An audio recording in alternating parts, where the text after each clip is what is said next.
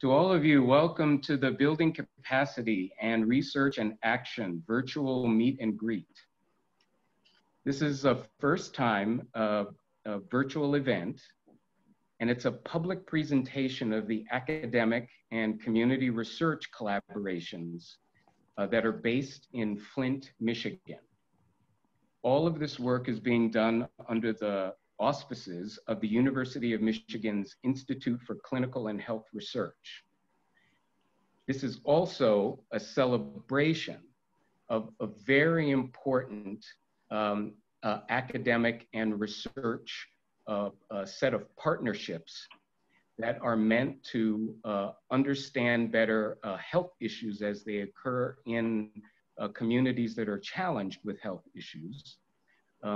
But it's also a celebration of the research capacities that are possible. And this entire endeavor is a way of advancing the way that we're able to do research that has an impact in the community. The Michigan Institute for Clinical and Health Research has always been engaged with community-based work in order to understand better the health issues that exist that need to be understood better and explored through research. And we have 13 projects that will be presented, shared with the community where this research was developed and executed. But also this is a time for us to share with the academic community, just as we would in terms of a published presentation. This is a way of presenting our research findings. Since we're interested, and it's very important in our research to have and to show an impact, which is something that our community partners really demand, and rightfully so, that there be an impact of this research channeled back into the community. We've invited a number of potential funders to view the work that's been done in Flint and to interact in this meeting so that the new things that have been discovered can be developed further and disseminated and translated in ways that will have an impact in the community. Having said that, let me briefly introduce myself as Don Vereen. I am a physician based in the School of Public Health and am on the faculty of the Michigan Institute for Clinical and Health Research. I'll be emceeing this event with my colleague, Dr. Susan Woolford, who will take over things at the halfway point. And we have a number of folks who are excited to introduce themselves to the audience, but the leadership of the Michigan Institute for Clinical and Health Research will have a few things to say about not only this event, but the work that we're doing with the Michigan Institute for Clinical and Health Research and the Flint community. And let me first introduce Dr. Erica Marsh, who is the faculty lead for the community engagement section of the Michigan Institute for Clinical and Health Research. Erica? Thank you. Thank you so much, Don, for that introduction and for leading the event today as Master of Ceremonies. I think it's fair to say that community has never meant more than it has come to mean in 2020. When society is put under extraordinary pressures from disease or revelation or revolution, it's community that supports us and keeps us moving forward. and the principles of community engagement as well. So I want to start out by acknowledging and thanking our community partners, new and old, who have supported not only MICHR and community engagement, but who have supported me personally and professionally, have supported our team personally and professionally, and have supported Athena personally and professionally through our journey to make sure that the research, the translational research that's being done at University of Michigan and across the nation includes the community and represents the community and uplifts the community. I also want to thank Athena specifically and acknowledge the hard work, the extraordinarily hard work that she has done to support this funding mechanism and to support the city of Flint. You could not have any stronger an advocate than you do in Athena McKay.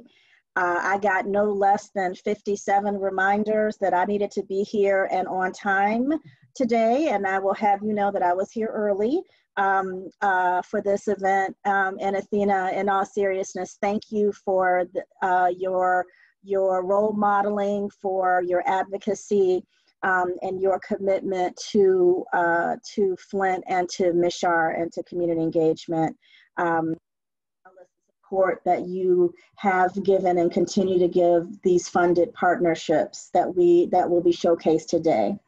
I also want to broadly thank the CE team who supports Athena, supports me. We support each other. We support our community partners. We are supported by our community partners, and we strive continuously to do work that is meaningful and transformational and uplifting for communities, and specifically for the health of communities. And I want to wrap up by thanking our MICHR leadership, both our newest leadership, Dr. Julie Looming, who you'll hear from in a few minutes, who has recently become the executive director of MICHR, but also want to thank Dr. George MICHR for his leadership as former executive director, but continued co-director of MICHR. I would not have been touched by MICHR in the way that I have had it not been for George.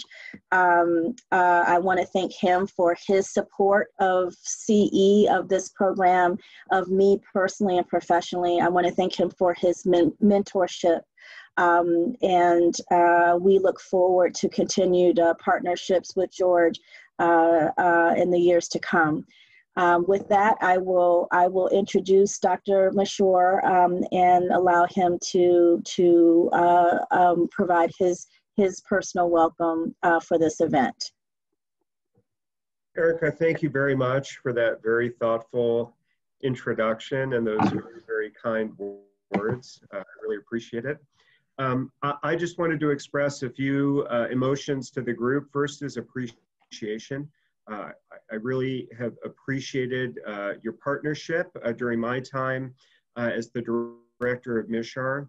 I really appreciate your accomplishments, and I congratulate you on those accomplishments. And I think it's wonderful that there's a forum to showcase those many accomplishments and the fruits of a productive partnership together. I want to express my personal gratitude. I feel like I have learned so much, and I think I've probably gotten a lot more out of our relationship than you have. I was really quite ignorant about community engagement when I started at MICHR. I had, a very traditional scientific background. I did not understand or appreciate the importance. And so it's really been an incredible growth opportunity to understand, to benefit from your wisdom, to work with you over these past years. So thank you very, very much. And finally, I want to express my confidence and my excitement in the future. I'm confident in Erica's leadership and the whole community engagement team. You know, I think this recent grant from the NIH that was put together in a remarkably short order with so many partnerships and so much success in the end, it's just a testimony to the vision and leadership that we have and the team that we have in community engagement. So thank you all. And I have great confidence in Julie Lumang as our new director. I'm confident in her commitment. I'm confident in her to shepherd these relationships thoughtfully and with respect and humility. And finally, I'm confident in all of you. And I'm confident that our partnership together, our continued partnership and continued commitment can be fruitful and productive, first and foremost for you. And as was mentioned earlier, that is really what's key here. So thank you all for your participation today. Thank you all for your work and your partnership. These, as Erica noted, have been very challenging times. And I think it is indeed the community and our connections that will get us through this and into hopefully a healthier future through our work together. So thank you all very much. And now it's my great pleasure to turn it over to Dr. Julie Lumang, who is our new Executive Director of MICHR. Thank you so much, George and Erica. I'm so happy to be here, and I really appreciate everything that all of you are doing. Just by way of brief introduction, I have always done my own research with the community, dating back to 2003. I've lived in Michigan since 1991, and I'm really dedicated to the state and the well-being of the state. And since 2003, I've worked with Head Start all over the state of Michigan, often in Jackson and extending out all over the state. And I absolutely value the bringing the research back to the community. We study childhood obesity and meet back with the community that we work with to talk with them about what we found and gather their input about how they interpret what we observed. And so I just wanted to close on this too by saying that with my own team of people that I work with in research, I always tell them that our salaries are paid by the taxpayers of the state of Michigan. And so when we come to work every day, we need to be remembering who we're doing this work for. And if we can't talk to the taxpayers that we pass on the street and feel really confident and good about how hard we're working and how dedicated we are to bringing those results back to the citizens of the state, then we need to reconsider the work we're doing or how we're doing it. So I'm very, very excited about the community engagement element of MICHR in particular, and this project as well is a great model for everything we can do going forward. So with that, I'll turn it back to you, Erica. Thank you. Thank you so much, Julie. I am now going to pass it on to back to Don Vereen and let him introduce Dr. Kent Key and Patricia Pachowski, our next speakers. Yes, one of the things that's important about this meeting, this is the first time that it's been virtual, but there is a very interesting history. What we're doing here, these presentations, the way we've gone about this work is pretty unique in the biomedical research realm. And the way that this got developed and how it's actually been able to get started and survive is an important thing for us to remember and actually celebrate. And so Tricia Pachowski and Dr. Kent Key will present in a few minutes an overall history and mission of this particular research funding mechanism. So Tricia and Kent, take it away. Thank you, Don, and thank you to just the MICHR leadership for being so supportive for our work. through the years. And I did want to point out that we've been funded as a CTSA, that's the Clinical and Translational Science Award, through NIH since 2007. And our Flint partners have been working alongside us since that initial funding. And I really want to, you know, just honor that relationship, because I think they taught us a lot about community engagement as an approach to research.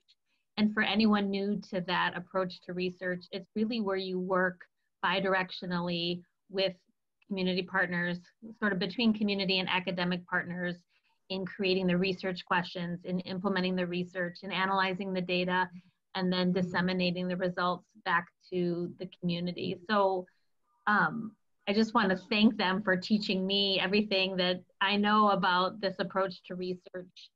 And they've really been here alongside us through all of our iterations of the grant, which initial funding came in 2007, as I mentioned. Our second grant was 2012, and we're currently on our third grant, which was funded in 2016. And Dr. Kenke will talk a little bit about how our aim came out of the work we had been doing in Flint.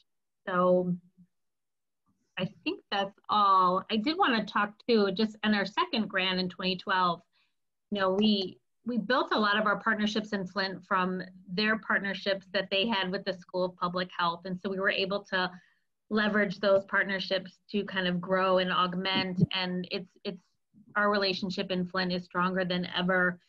And through our partnerships, we developed a role specific to Flint. We also created a Community Engagement Coordinating Council, which was sunsetted in 2015, but our partners were critical in that work with making sure that MICHR always listened to the voices of our community partners in everything we did, both programmatically and the research we funded. I'm just going to ask Dr. Key, who was one of those Flint-focused staff members in our earlier years, to talk about our current work in our 2016 funded grant. Great, thank you. And hello to you all. So as Tricia mentioned, Flint has a long history working with MICHR and with the School of Public Health at U of M. And prior to me going to MSU, I worked there in the community engagement program for about 4 to 5 years, and came on as a clinical research associate, where we were really looking at how to engage the Flint community around clinical and translational research. During that time, the water crisis happened in Flint. And so I was given the opportunity to focus specifically and solely on the water crisis as a CRA. And I was able to identify the needs of the community, going to the town halls, kind of going on a listening tour. And some of the issues that came up was, you know, the need to coordinate research, who's going to monitor the funding, because we didn't want what happened in New Orleans to happen into Flint with Katrina. And then also issues around trust. And so during that time, we were at the point of writing the next segment of our proposal for the funding that I believe the current cycle that we're in now. And so Dr. Vereen and I and others were working on aims 1 and 2, and we created some mechanisms to really focus solely on the city of Flint and looking at an infrastructure to build research capacity, which is why we're here now with many of the studies and programs that we'll be presenting today, but then also looking at some long-term strategies on how communities that are in crisis can engage in research and create mechanisms to flourish, even in the midst of mistrust and distrust. And Flint was poised to be able to do this because, as Tricia mentioned, Mrs. Deloney and Ella and Mrs. Sparks and some of the Ms. Campbell, many of the elders in our community have been a part of the community-based public health initiative earlier on with the W.K. Kellogg Foundation. So they had this rich history of working with the institutions to do this. So we were able to come up with our 2 approaches and our aims, and we were establishing to build the capacity for action. That initiative to support new research projects. And then our approach too was to design and implement dissemination and a research readiness protocol. And those were the examples that I was giving to you earlier. So we're still excited that one, Dr. MICHR, he heard us. He didn't just send water to Flint, he actually came to Flint, listened to the community partners in Flint, and then was informed by that, and he took action. And so Flint will never forget that. So thank you all for being here.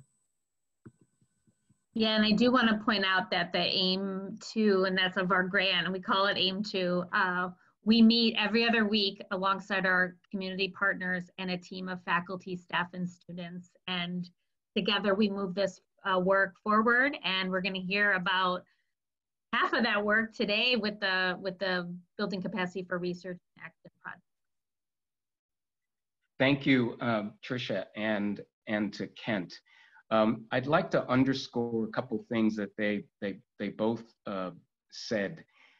Kent used the word infrastructure.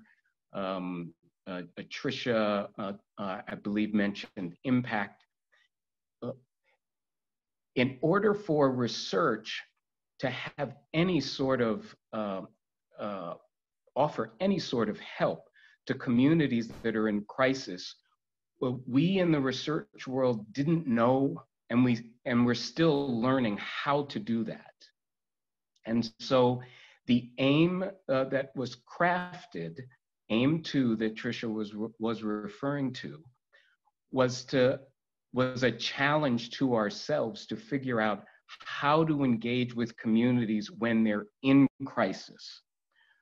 What Kent was describing was the University of Michigan as an academic institution engaging with Flint when they were in the midst of their second and third crisis. And how to engage that, what pieces of infrastructure have to be put in place, is not an easy task. We're still learning how to do that, and this meeting is to celebrate the fruits of that work, the 13 projects that will be presented today. We'll get a chance to discuss them and talk about future extension of those projects, their meaning and their impact. So for that, I'd like to introduce Athena McKay, who is the Flint Connector. It is a very apt title for her, but she really is the brains and the brawn that allows all of this to happen and to be coordinated in such a wonderful way. Athena, the show is yours now. Thank you so much, Don, Erica, Julie, George, Tricia. My heart is full right now to see everyone, your faces, vibrant, healthy, strong, and continuing to do the work of the community. I'm very full. Thank you so much for everyone joining today.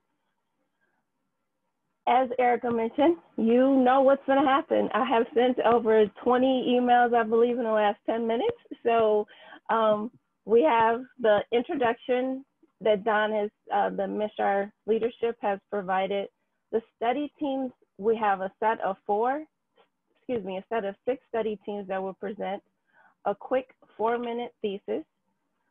And then we'll follow up with a breakout room for 15 minutes. There's a caveat. I see you guys very active in the chat room. Please continue to do that. Give kudos to the study teams that they have worked so diligently in our community for our improved health. Also, in my screen, Jordan is in the center. She is our timekeeper. We're going to switch over to Tricia now. But if you see the green, means you have the green light to go. Yellow, you are at 1.5 minutes left. Red means you have 30 seconds left. And purple is we are moving on because we got a lot of activity going on.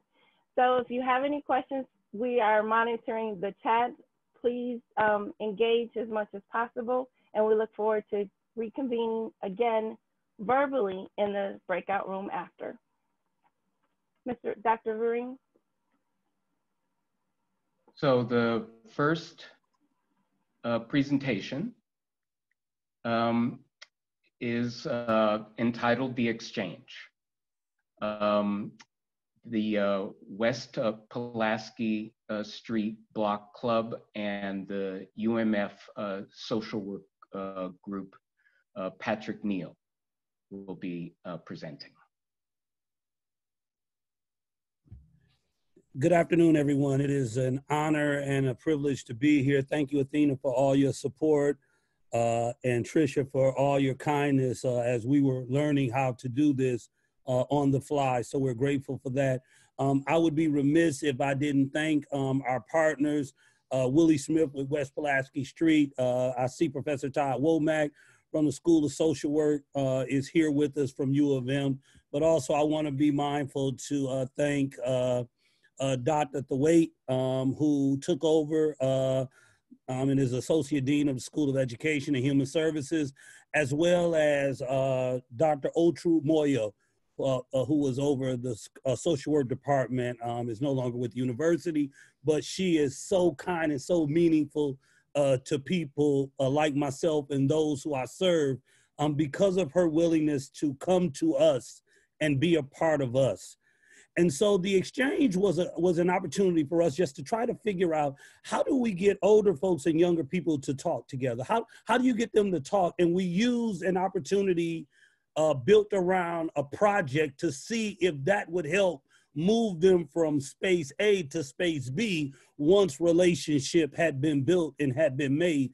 And we were excited to find out and to know that, hey, relationships do change the way that people view the world and the way that people begin to work together. People can leave their silos for a moment and get to know people. So we have a report, and you're more than welcome. We have a longer form report that we're more than willing to share with the group that tells us that in the absence of truth, in the absence of dialogue, in the absence of relationship, people create a truth or they make one up. But where there is an authenticity, people can put aside their beliefs to seek a better good. So the immediacy of the moment is actually where true learning can and will take place at. And so for us, that's where we are. But there's a second part of research that I have to share. And it is a beautiful thing that MICHR was created to do this, but all research ain't seen the same way. And Napoleon Hill tells us it is literally true that you can succeed best and quickest by helping others to succeed. And so this in itself is where we find our conundrum or our struggle. You see, the struggle with research, that it does a great job of identifying problems. And it does a great job of doing this through systematic investigation. And it does an outstanding job as it dives deep into the study of materials and sources, right? And it does all this in order to establish facts and help us to potentially reach new conclusions. But there's one thing that's left out of the equation, and it is the people whom they pulled the information from more often than not never received the benefit than from what was extracted from their lived experience, from their lives. So I ask that as you go about to examining and re-examine these long-held ideas and beliefs, somewhere, I hope you remember that these people are real people with real problems that share their real experiences from their real heart in hopes that something they say will make their lives better. What part does research do to the immediacy of their issue, right? They give you their best and they receive little to nothing in return. How do we change that diagram so that when they give their heart and they share their problems, that something happens, that there is a connection to bring about change more than it is worrying about whether or not your paper is published or picked up or you get on the speaking circuit or you write a book? See, my whole issue is that how can we get beyond research being so transactional? It has to get beyond transaction, y'all. Y'all can't keep pulling from places that are poor and desperate for resources and not help put something back. Or will you keep the modality that you have in place right now that has been in operations for years, that university has always tried, and they don't put anything back? Matter of fact, they only come when they want to do research. They never come when no research is necessary.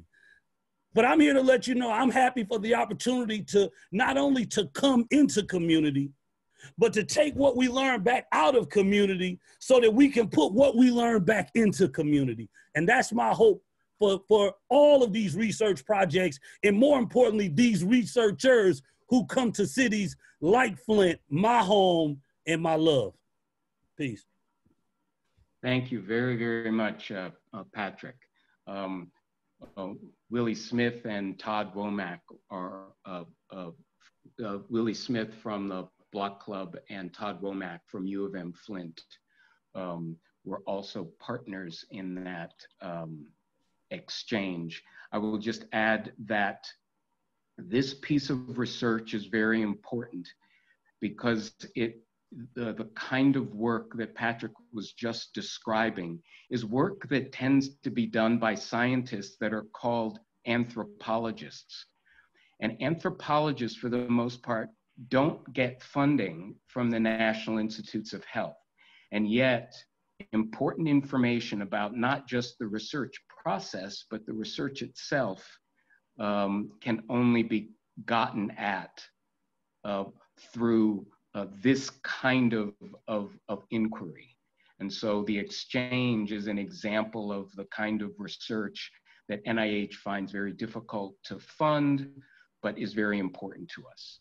Next, we have another important issue that will be explored through the project entitled Engaging Flint Community, Participation in Improving Informed Consent for Research. And as you can tell from the title, this is a study looking at the challenges of informed consent. This study involved Ray Hutchinson from the University of Michigan, Mrs. Ehil Deloney from CBOP, and others including Laura Sadig, Sarah Bailey, and Katie Spector-Baghdadi. And the presenter for this, I don't have. Who is that? Is Ray? Hutchinson? Mm-hmm. Is Dr. Hutchinson? Okay. Dr. Hutchinson, please take it away.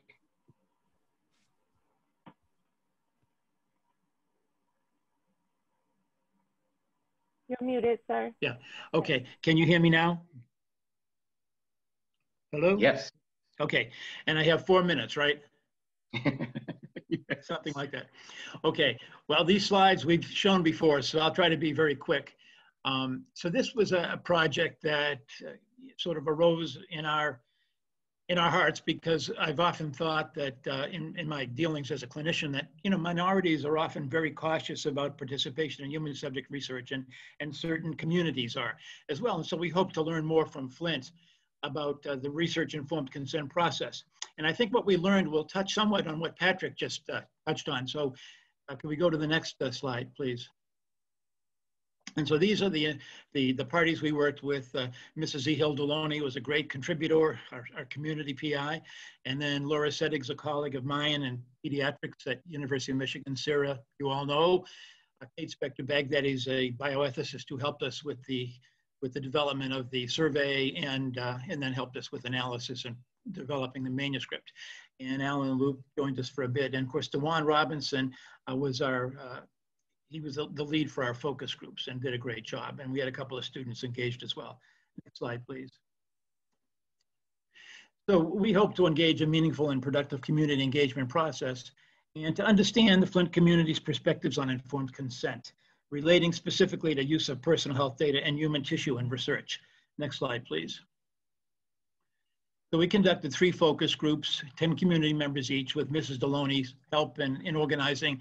Each focus group lasted for 2 hours, and 3 surveys were completed during the process to kind of gauge where people stood on the topic. Next. please. So we have 2 slides on lessons learned. These are the most important things, I think, from my presentation today. And it was clear that trust by the community of medical researchers is lacking and needs to be earned and enhanced. I mean, that was pretty clear. The cultural sensitivity of academic researchers like myself can also be enhanced through community collaboration, and that definitely happened. It happened even before the project began, when I was simply presenting to get the project started.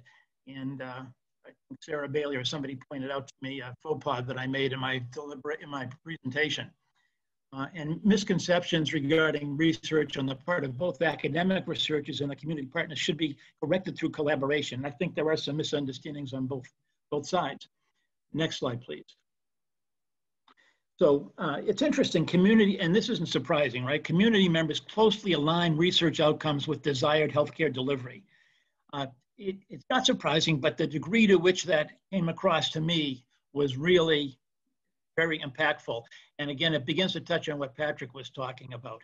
The community wants something in return for their research participation, whether that be research results, enhanced medical care, or maybe even sometimes a financial remuneration for their participation. That came across to us.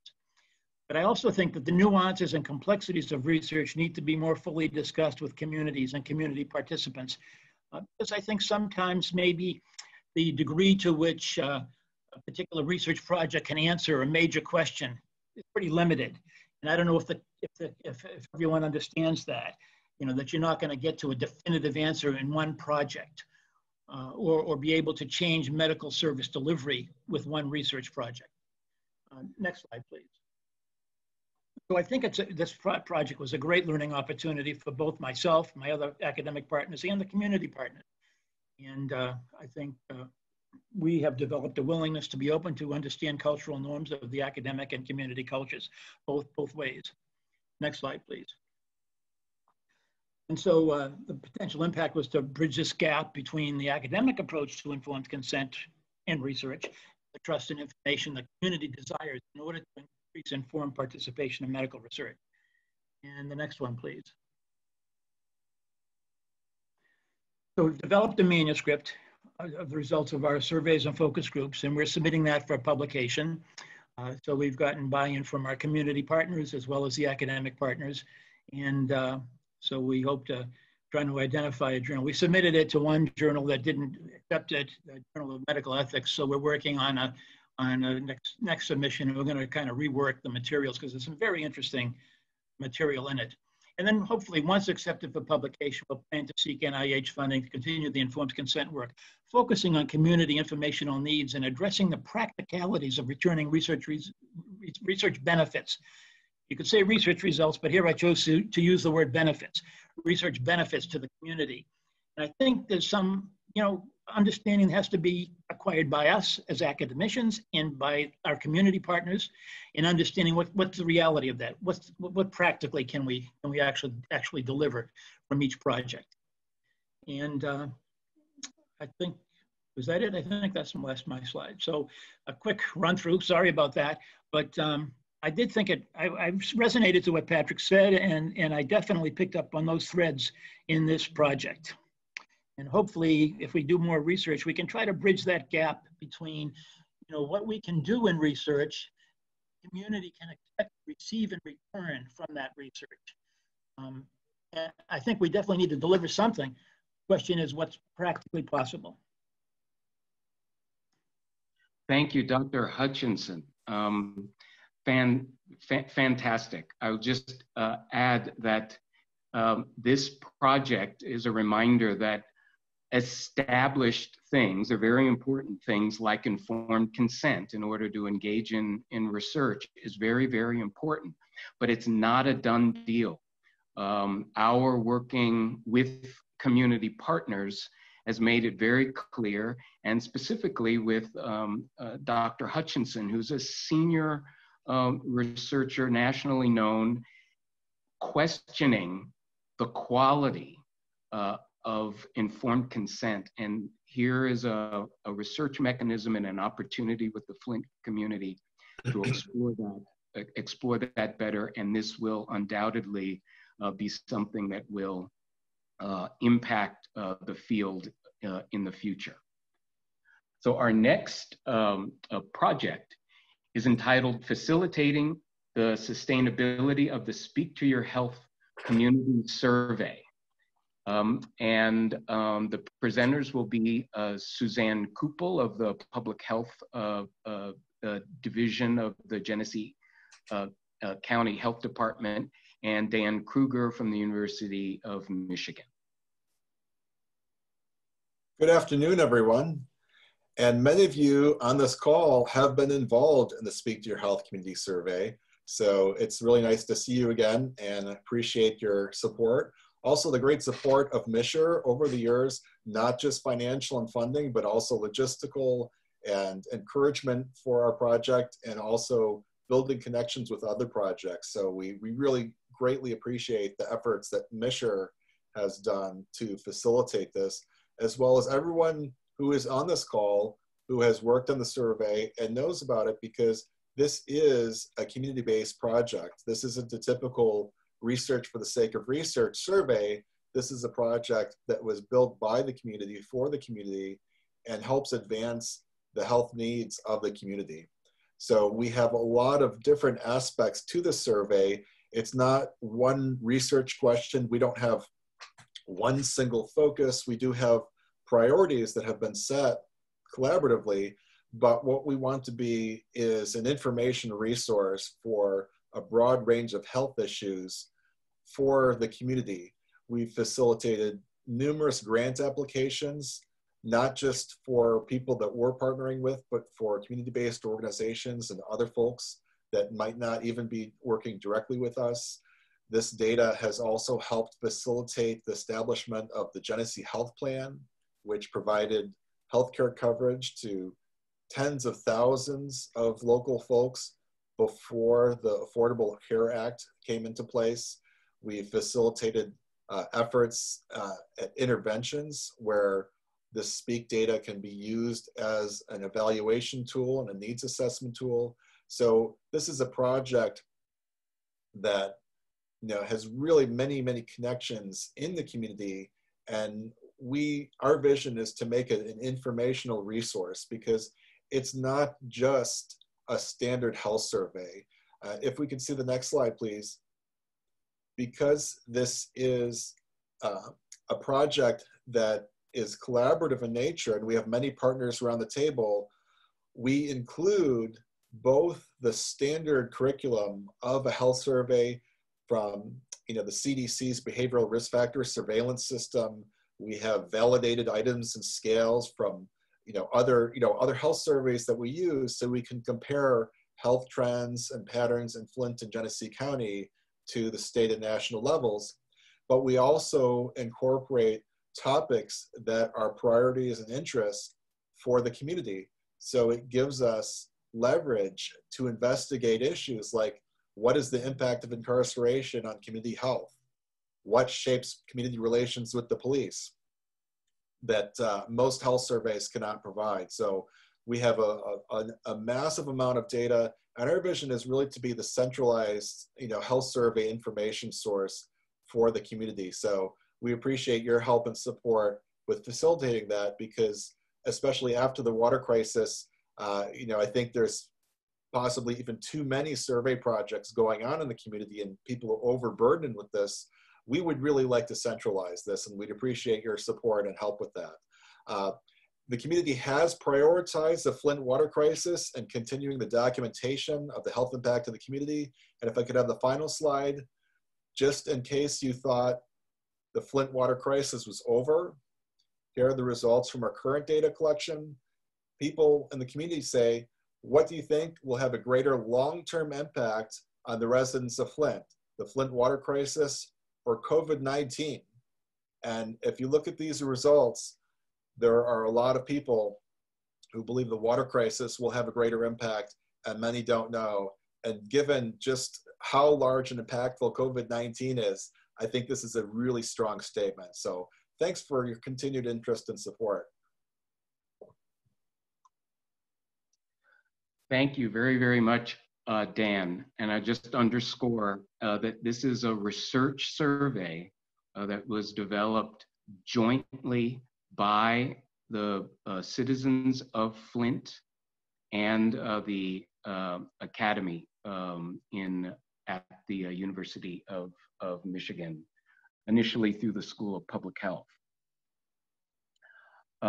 So next, we have the project that is entitled Increasing Community Capacity for Food Provision, the R.L. Jones Community Outreach Center and the UMF, University of Michigan Flint School of Social Work.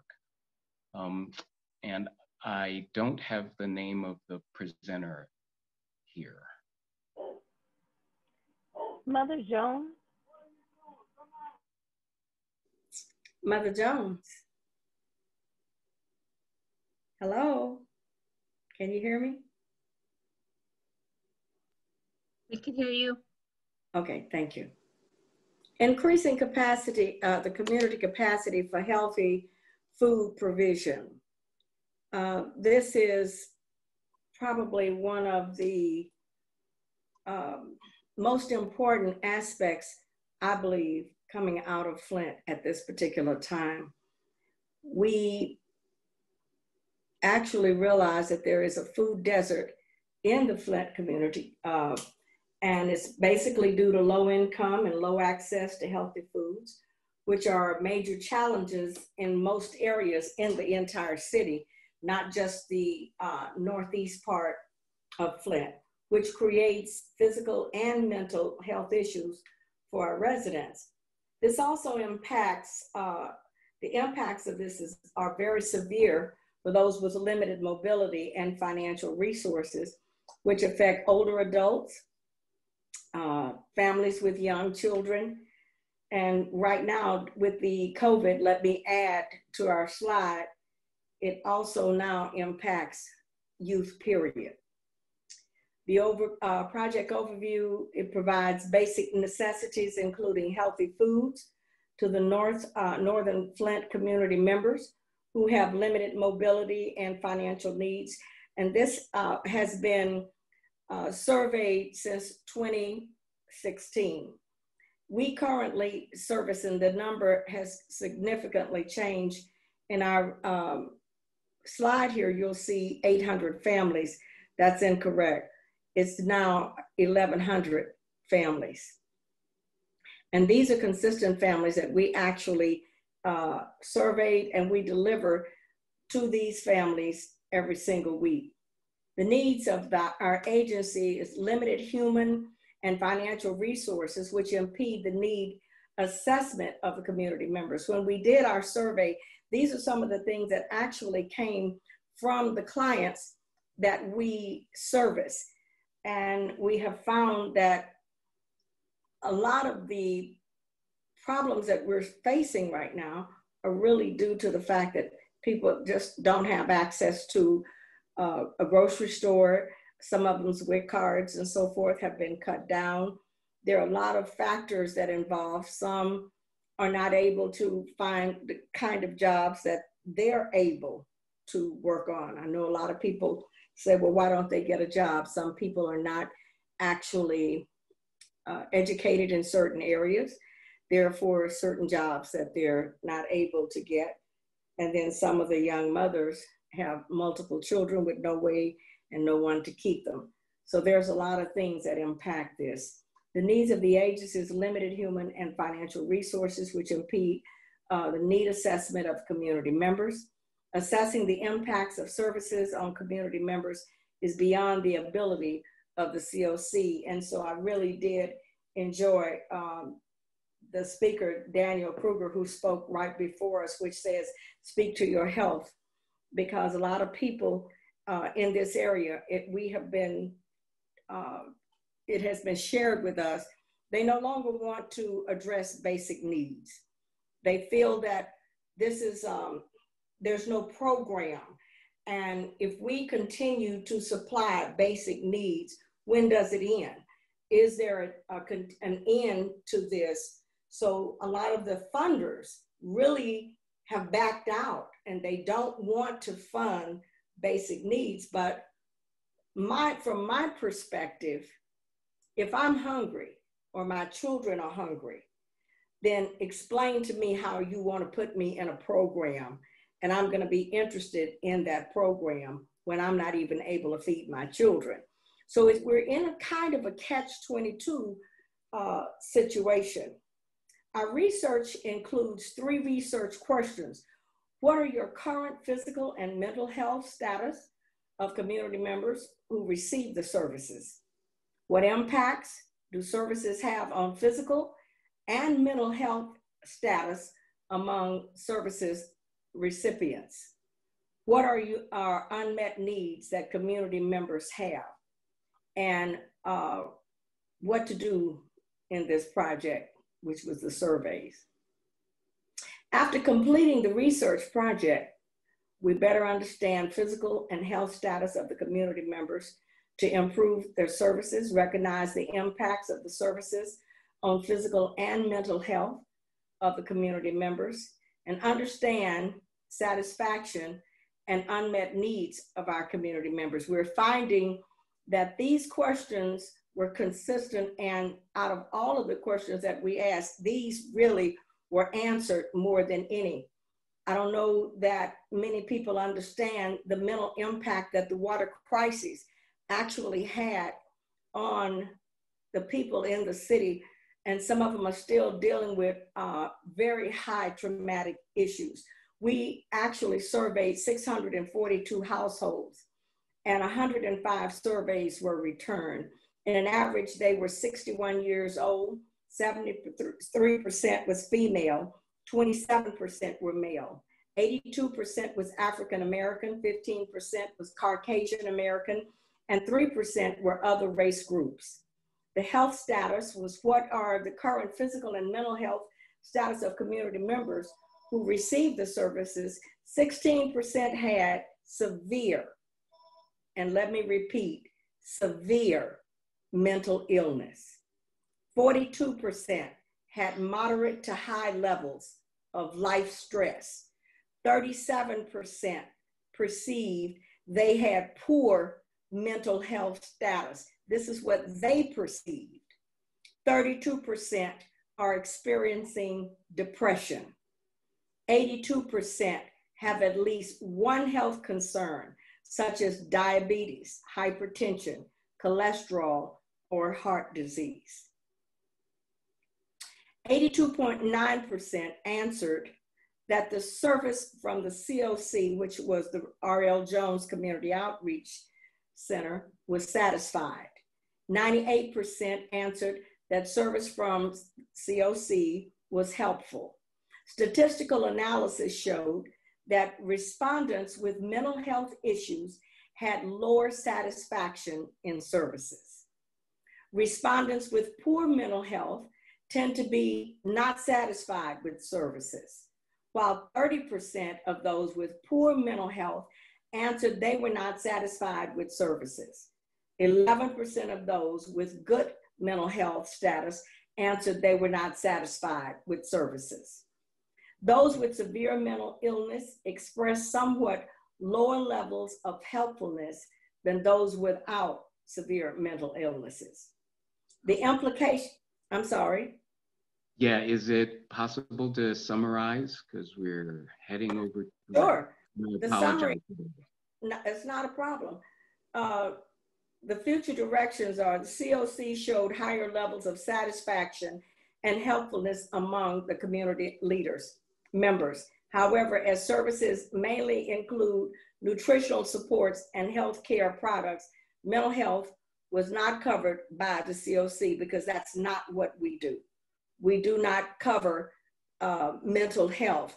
However, if a person's basic needs are met, regardless as to what their mental or physical condition is, you will find that there is a higher rate of satisfaction. And many, many, many, many thanks.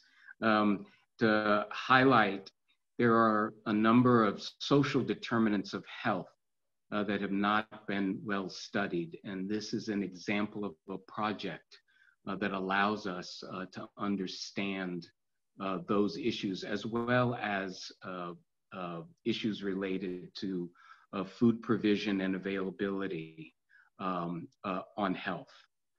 So thank you for that. Dr. Varan, may I quickly say to you, yes, if you don't feed me, how do you expect me to have good mental health? Yep, amen. Amen. Appreciate that. Thank you. Mm-hmm. Thank you so much. So our next project is entitled A Community University Approach to Preventing HIV. The participants are your center, based in Flint, and the University of Michigan Ann Arbor School of Social Work. And I'm sorry. Excuse me, I'm sorry, Dr. Varing. yes. There was a edit to the presentation. Up next, we have Dr. Key and Mr. Luther Evans. Oh, okay. All right, one sec.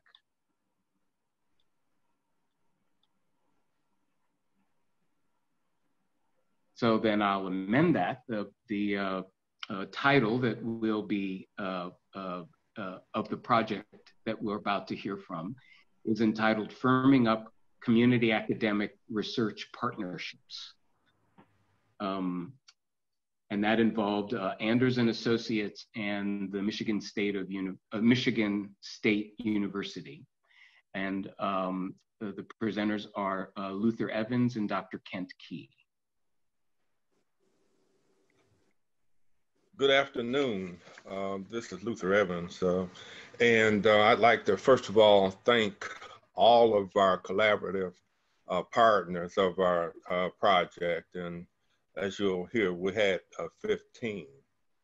Firming up community academic research partnerships, CARP, came about to bring community and academic researchers' minds together to delve into ways of reforming and sustaining African American two-parent families. Very quickly, the focus narrowed to thought about interventions to transitioning Black boys to healthy Black men, mates, and fathers. Our group of 15 academic minds reviewed relevant stakeholder literature and acted as a think tank to form a conceptual map for a research approach. And I might add that in the abstracts, you will have a list of all of our researchers in our collaborative group. Next slide, please. While African American two-parent family reformation and sustainment remains under research, under research area of study, we felt a need to encourage community researchers and academic researchers to form partnerships in the research niche of interventions transitioning Black boys into healthy Black men, mates, and fathers. Understanding the current mix of African American family structures, we felt the need for inclusively patterning the research aims. For instance, studying what works. For example, studying how single Black moms achieve success in transitioning their sons to healthy Black men, mates, and fathers. As far as the ideal family, the definition of the ideal family structure received a great deal of attention. Beyond containing two parents, we agreed further scrutiny was needed. Next slide, please.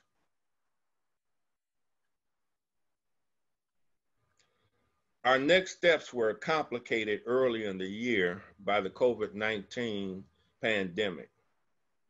Prior to the pandemic, 3 abstracts for public health conference presentations were scheduled. Looking into the future, we may need to look at virtual means of pursuing next steps. First, regenerating interest in the African American community around issues of boyhood, manhood, and fatherhood. And second, creating all African American male dialogue groups.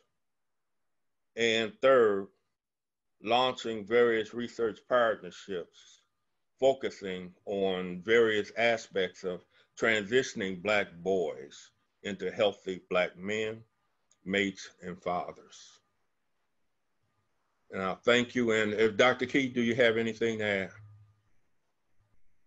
Well, I will say that one of the great outcomes of the engagement of this collaborative and the partners who joined us in this study was the creation of that conceptual model that was on slide 2.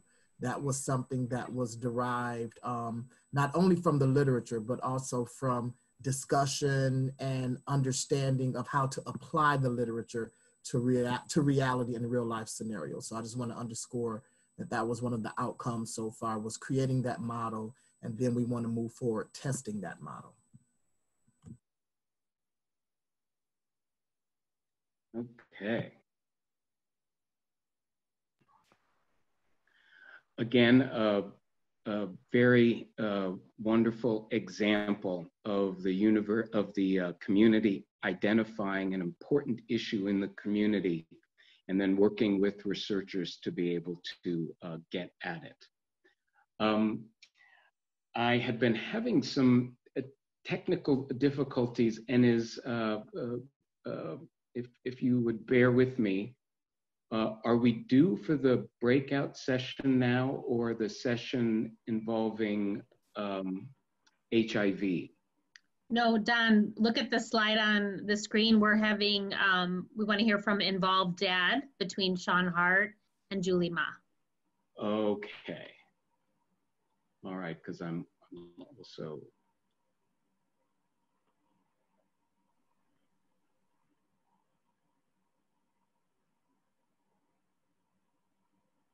Don, do you want me to welcome them? Yes, please, because I'm having, something has gotten, but please go ahead. Thank you, Tricia. Sure, I did see, I saw Sean's picture. I don't know if he'll be joined by Dr. Ma from University of Michigan, Flint. I wanted to introduce them. They're gonna be talking about their project, Involved Dad, Strong Fatherhood and Positive Parenting in Flint. Thanks a lot, Tricia. Yeah, look at my slide. Wow. Got the dad on the last line. I didn't do that, guys. I didn't do that. So don't judge me. But anyway, yeah, so most people know what we do at Involved Dad, right? We create strong families through fatherhood engagement.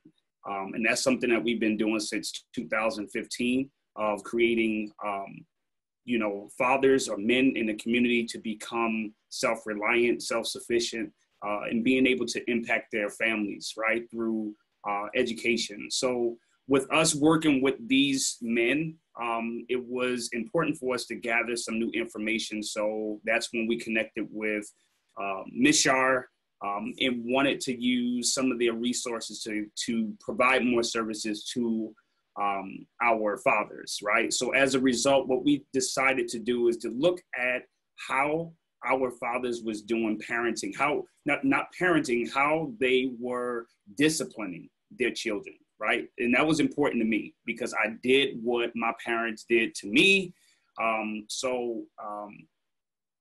with a lot of these fathers who were non-custodial, so they wasn't at the crib with their children.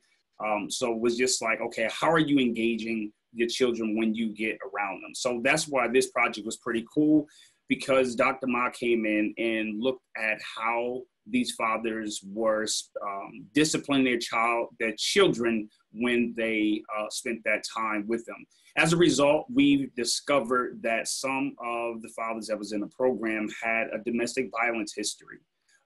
Which was super, that wasn't cool, but what was cool is that we got that information. So we were able to get some resources and then as an organization go get trained to come back and now offer this service to the community, right? So that's what research is all about, is not just to, you know, talk to people, see what's cracking. It's about how do we move the needle? And that was important to me, that we got that information, that we were able to equip our fathers with some tools to become stronger fathers give them some more tools to be able to discipline their children with some other alternatives rather than using that good old clap back. You know what I mean? So so it was cool, man, to be able to work with University of Michigan. It wasn't always easy, but we worked through it, right? We worked through it just like anything else.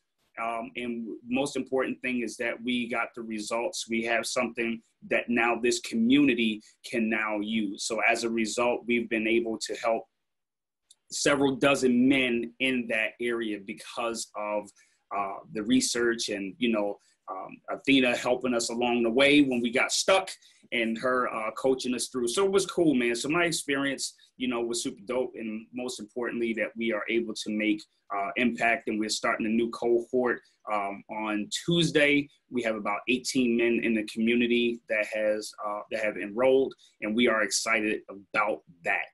And that's my time. I even left you some. You on yellow. Okay, thank you very much. Again, an important topic and approach identified by the community that was important, and the challenge of coordinating and working with academics to address this issue.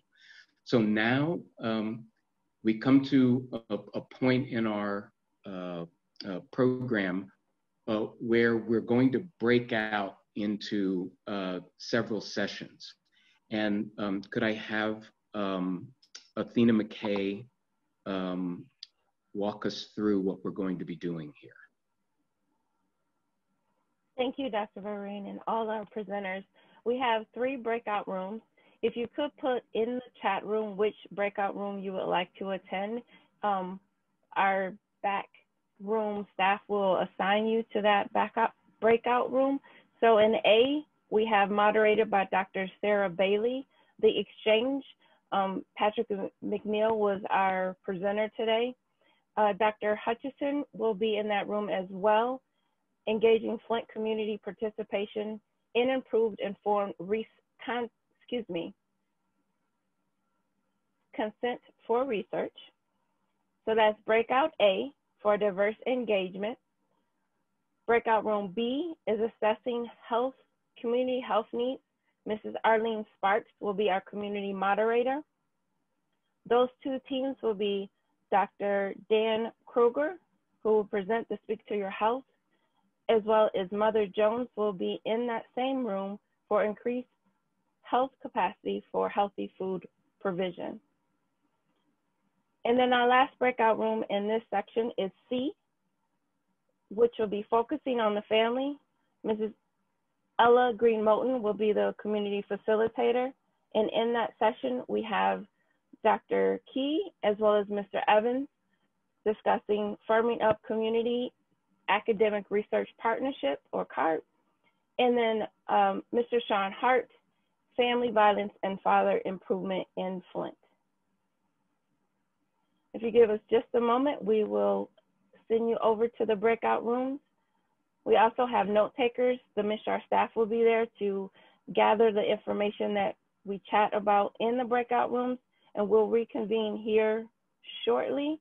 We schedule 15 minutes for this session, but as you can see, we're a little over time. So as we discuss how much time we'll have in the breakout room to make sure we give enough time for the other presenters this afternoon. My name is Susan Wolford. I'm a general pediatrician at University of Michigan, Ann Arbor, working with MICHR. And thank you so much to Dr. Vereen for emceeing the program, and he's handing it over to me for a little bit, and then we'll be going back to him. Now, as you mentioned, you had a very short time in the first breakout group. And so time is of the essence because we are heading rapidly towards 3 o'clock. So there are a few things that we need to do. First of all, we need to do this poll. So if you can all see the question on the screen, we can launch the poll, Amber. And the question asks, do you know how to get funding for your community projects, for your research and or community projects? So you can click yes, but I do not need help, or yes, but I do need help, or no, I've never applied and I need help, or no, I don't need funding and I'm not interested in funding right now. So if you can select one of those options, you should be seeing it on your screen now, and we will be able to see the results, I think, fairly soon. So, okay.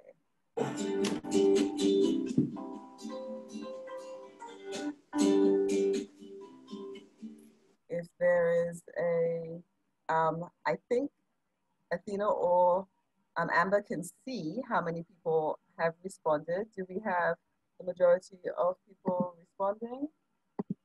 We're at 62%. 62%, that's a fairly decent response rate. And because we are on a rapid course, we may have to close it at that. Do you want to share the results now? All right. So most people know how to do it, but exactly the same number need help. So that is good to know. That's really helpful information for us. And if you do need help with funding, MICHR, the CE group is here for you. After this session, we'll be going right into our funding panel. And so that is an opportunity then to learn more about that. So thank you so much. I'm going to just take 2 seconds to apologize to those who got cut off at the last moment in the breakout groups. So sorry for that. We will try to give a warning, a countdown before we close the breakout groups the next time. So please accept our deepest apologies for that. All right. With that, we're going to go into the next 6 presentations. And I think somebody in the earlier presentation actually ceded back time. And so if you are able to cede back time in your presentation, that's great. If you're not, that's fine too. Give us all the information you came to share with us today. So we're going to go into our first one. And the first presentation is going to be from the project entitled the Flint Youth Research Partnership. And it's a collaboration between WOW Research and Michigan State University. It's presented by Ms. Kenyatta Dotson, Emery Ellison Brown, Cameron Motley, and Guadalupe Gurola. So over to them now.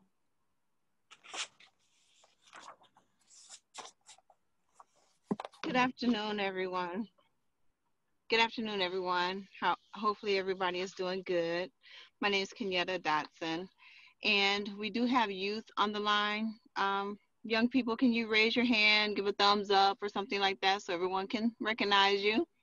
Hi. So thank you for having us.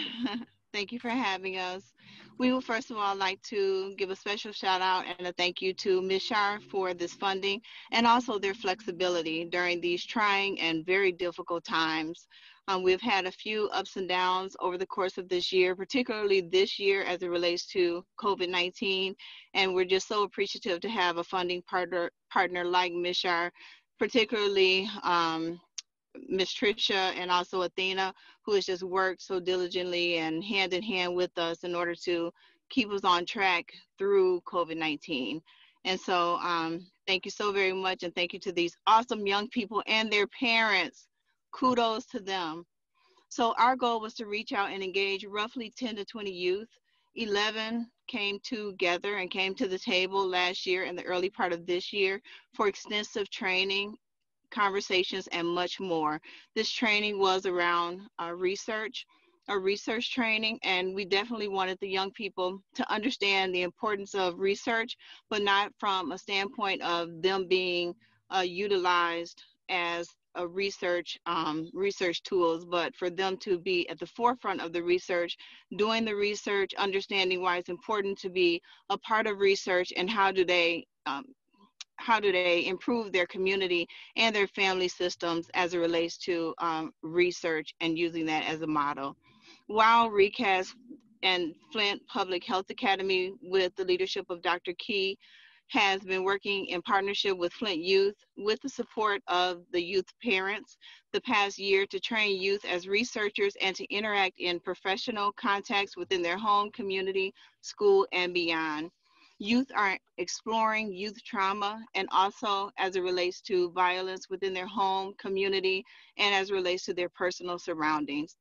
The question they will engage youth partners and youth serving organizations will be, are community agencies effective at improving social outcomes and reducing violence among youth in Flint? Young adults and research partners initially planned to pursue and engage in an IRB. However, due to COVID, the project was halted and delayed for months. Youth spoke loud and clear as we talked to them, asking them, did they want to suspend their project? Did they want to end the project? And they said they did not want to do either of those things, but they wanted to move forward. So we talked to our MICHR partners and asked, is there a way that we can modify the way our project was designed? And we are able to move forward with community conversations. And these conversations will include youth serving organizations so that the young people can engage in the question that we mentioned before, allowing young people to build their internal capacity as youth researchers while strengthening community partners who work directly with youth serving populations. At this time, I would like to introduce Amir from the Youth Public Health Academy, led by Dr. Kent Key, so that he can explain the certification and the training that the youth engaged in. And from that point, he will then introduce Cameron Motley. Hi, hello. My name is Amir Elson Brown, and I was involved with WOW, and I'm also part of FIA, Flint Public Health Youth Academy. So blessed to be here. Thank you.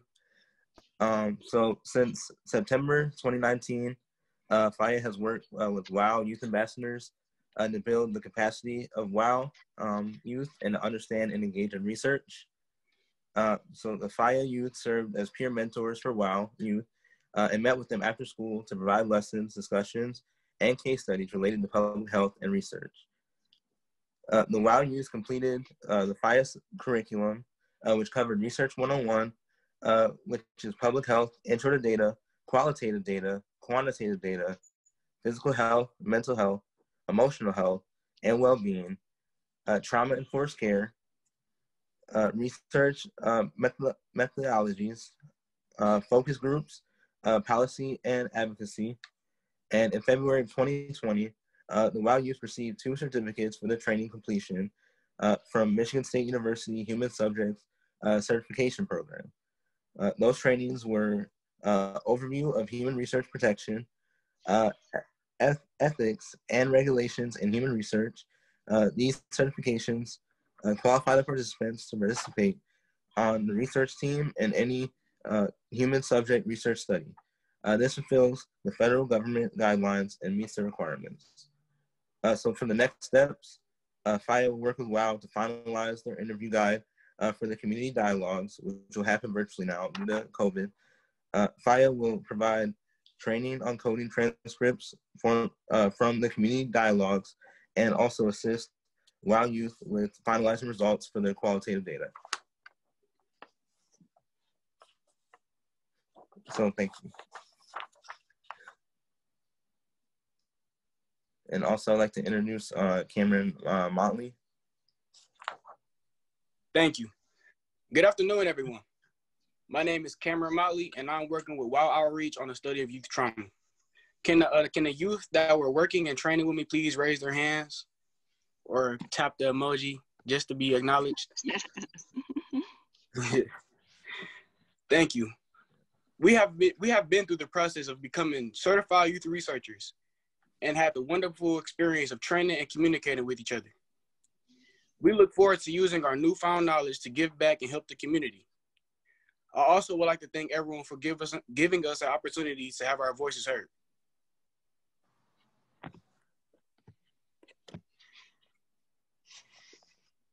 Thank you, Cameron. Is Lupe on the line? Yes. Okay. Thank you for taking the time out of your day to listen to us, and we appreciate the opportunity to be heard. Thank you, Lupe. These young people range in age from 12 to 19. And I just want to acknowledge as we close that Dr. Kent Key, we could not have done this heavy lifting without the support and partnership of Dr. Kent Key. So we thank him so very much.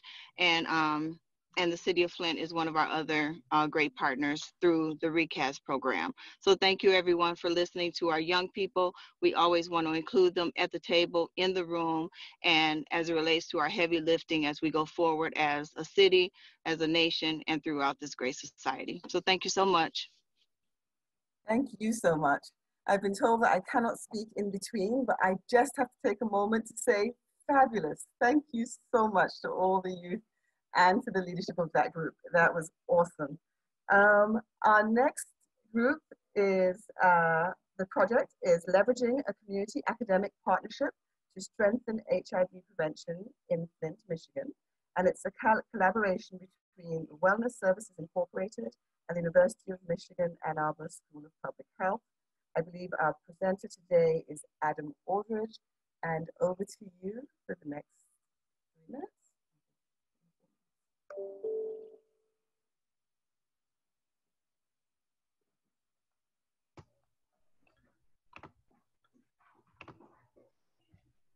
Hello, thanks for having me. My name is Adam.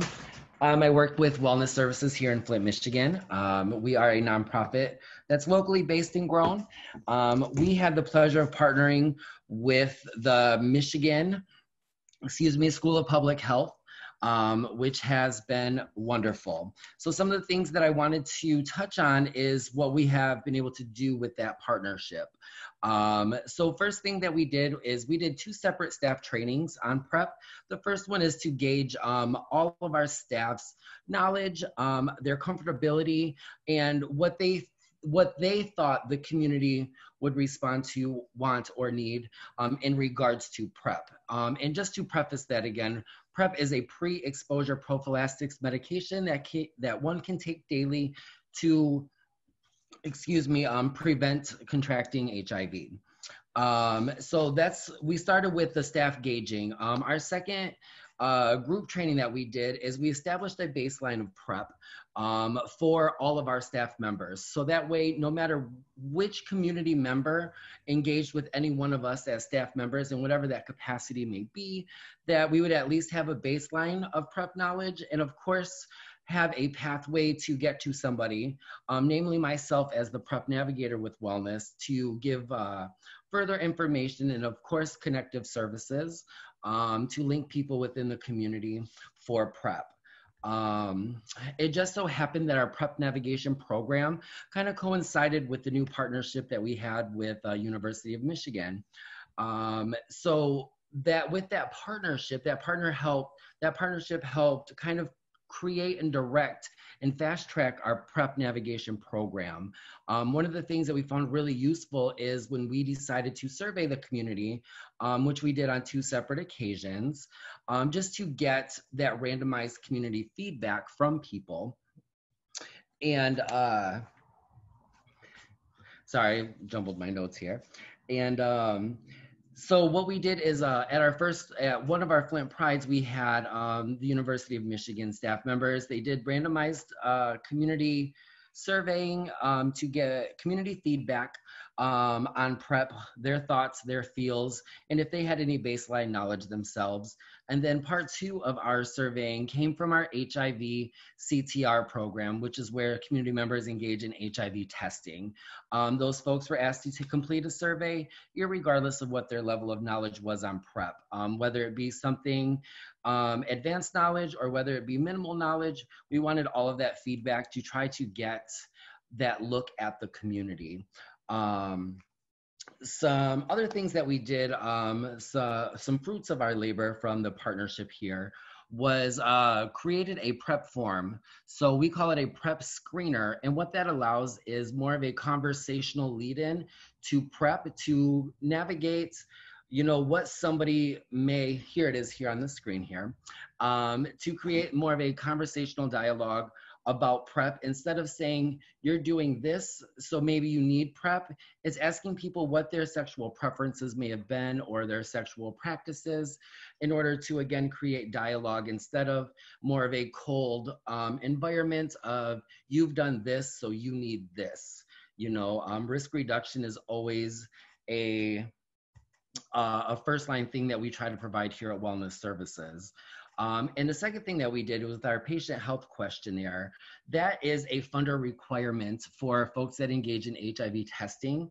We were able to get some of that verbiage changed at the state level, which hopefully can help create some systemic change in the future for other organizations, as well as to maintain and keep some of that person first inclusive language, you know. And again, instead of telling people what they're doing, it's asking them what they're doing so we can explore that risk reduction and or maybe the necessity for PrEP and how that may fit within their life. Another thing that we have done is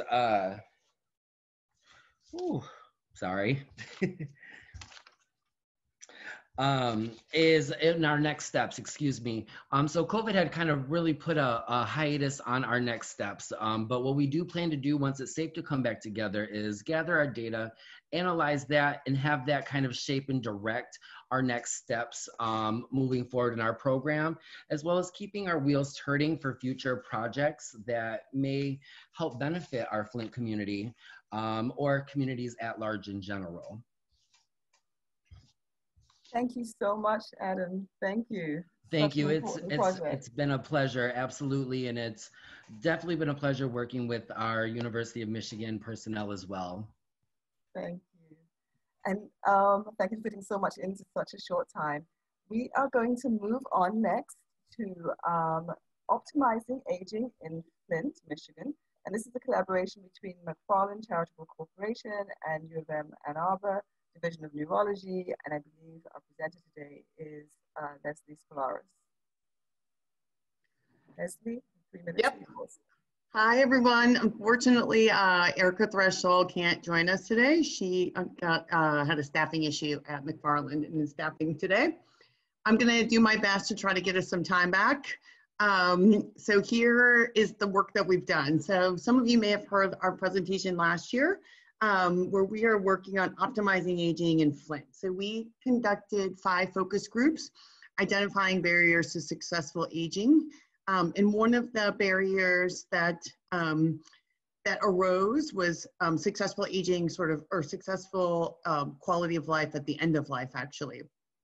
So we held, in this iteration, we held an aging steering committee to present our results.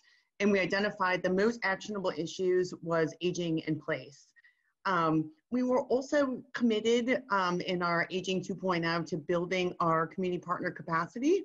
And so this, some of the funding, which we're really grateful to from MICHR, was spent sending our community partner to the American Public Health Association national meeting, just to sort of get a greater context of sort of what public health looks like sort of nationally, which I'm happy to talk about later, but I think that in our discussions with Erica, that was a completely beneficial activity.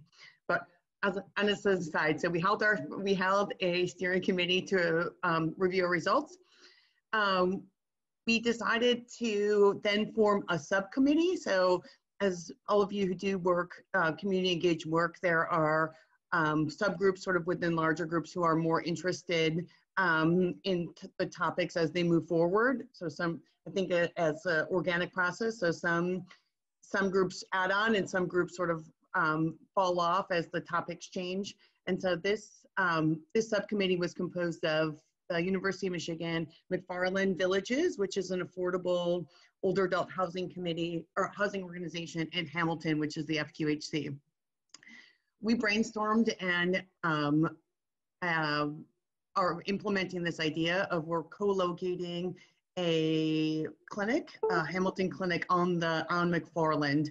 So co-locating affordable housing and affordable care. The idea is to sort of bring the safety net to the people that need it. It's always seemed to be irony to me that we ask people to go to the safety net instead of bringing it to folks. So we're trying to bring it to folks.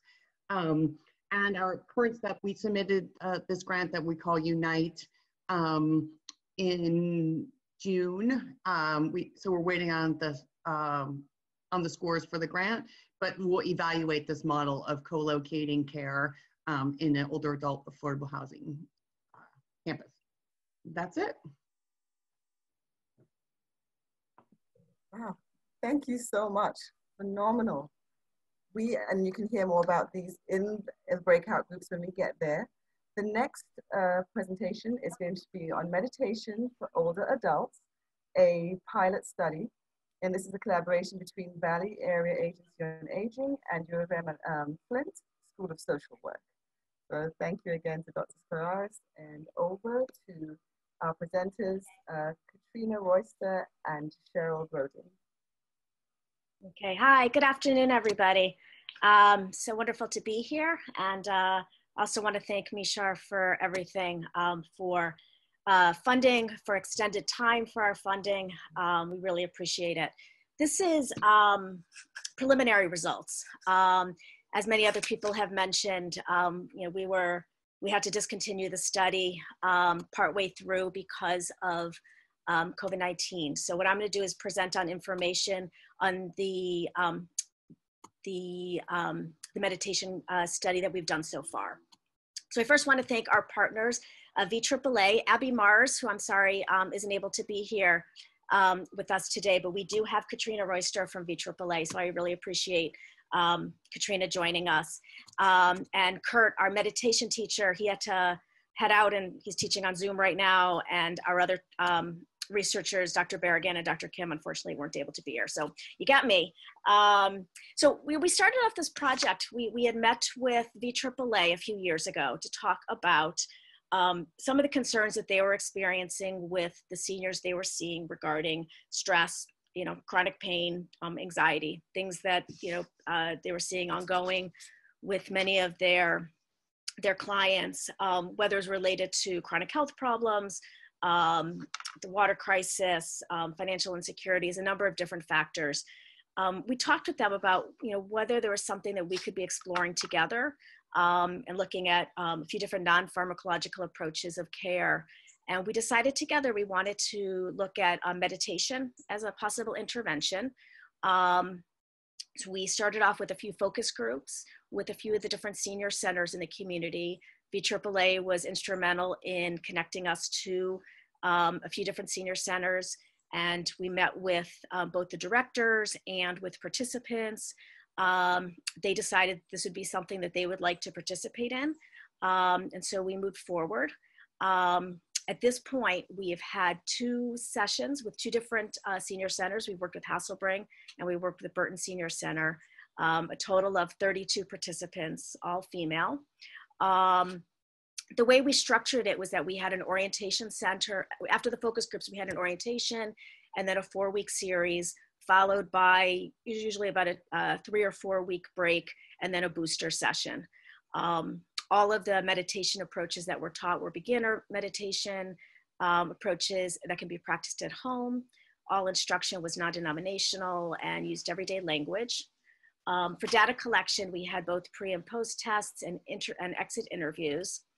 And we can move forward on the slide. One thing I actually wanted to highlight more, I'll try to make this quick because I know that we've used up a lot of time, is talk about some of the exit interview results that we thought were really compelling. That one individual said, helped get my mind off of my cancer relapse. I especially like the body scan. I'm anxious talking to my son. This really helped. It helps with health, blood pressure. I meditate before doctor's office to help with anxiety. I like that I can deal with stress better and cope. At nighttime, my thoughts about what I didn't do today. When I do the body scan, my thoughts go away. This is something, you know, what we would do is for each of the meditation sessions, we would have a little check-in in the beginning, and then we would talk together as a group after. And one of the things that I don't think was captured as well with the exit interviews, and hopefully we can talk about this more in focus groups as we move forward, is what it was like having the group support. It was an opportunity for people to talk to each other before and after each of the meditation classes and gain support from each other, as well as from myself and the meditation teacher and two of the social work research students that we had helping us out. But based on the pre and post test, we definitely saw that there was, that this was helpful, and people expressed that this was helpful. And so the next step for us is to move forward with Zoom, because that's really going to be the safest place for us to hold these right now. So we are reaching out back to senior centers. We don't need to have a meeting at one center. We can have a few people from different senior centers join us.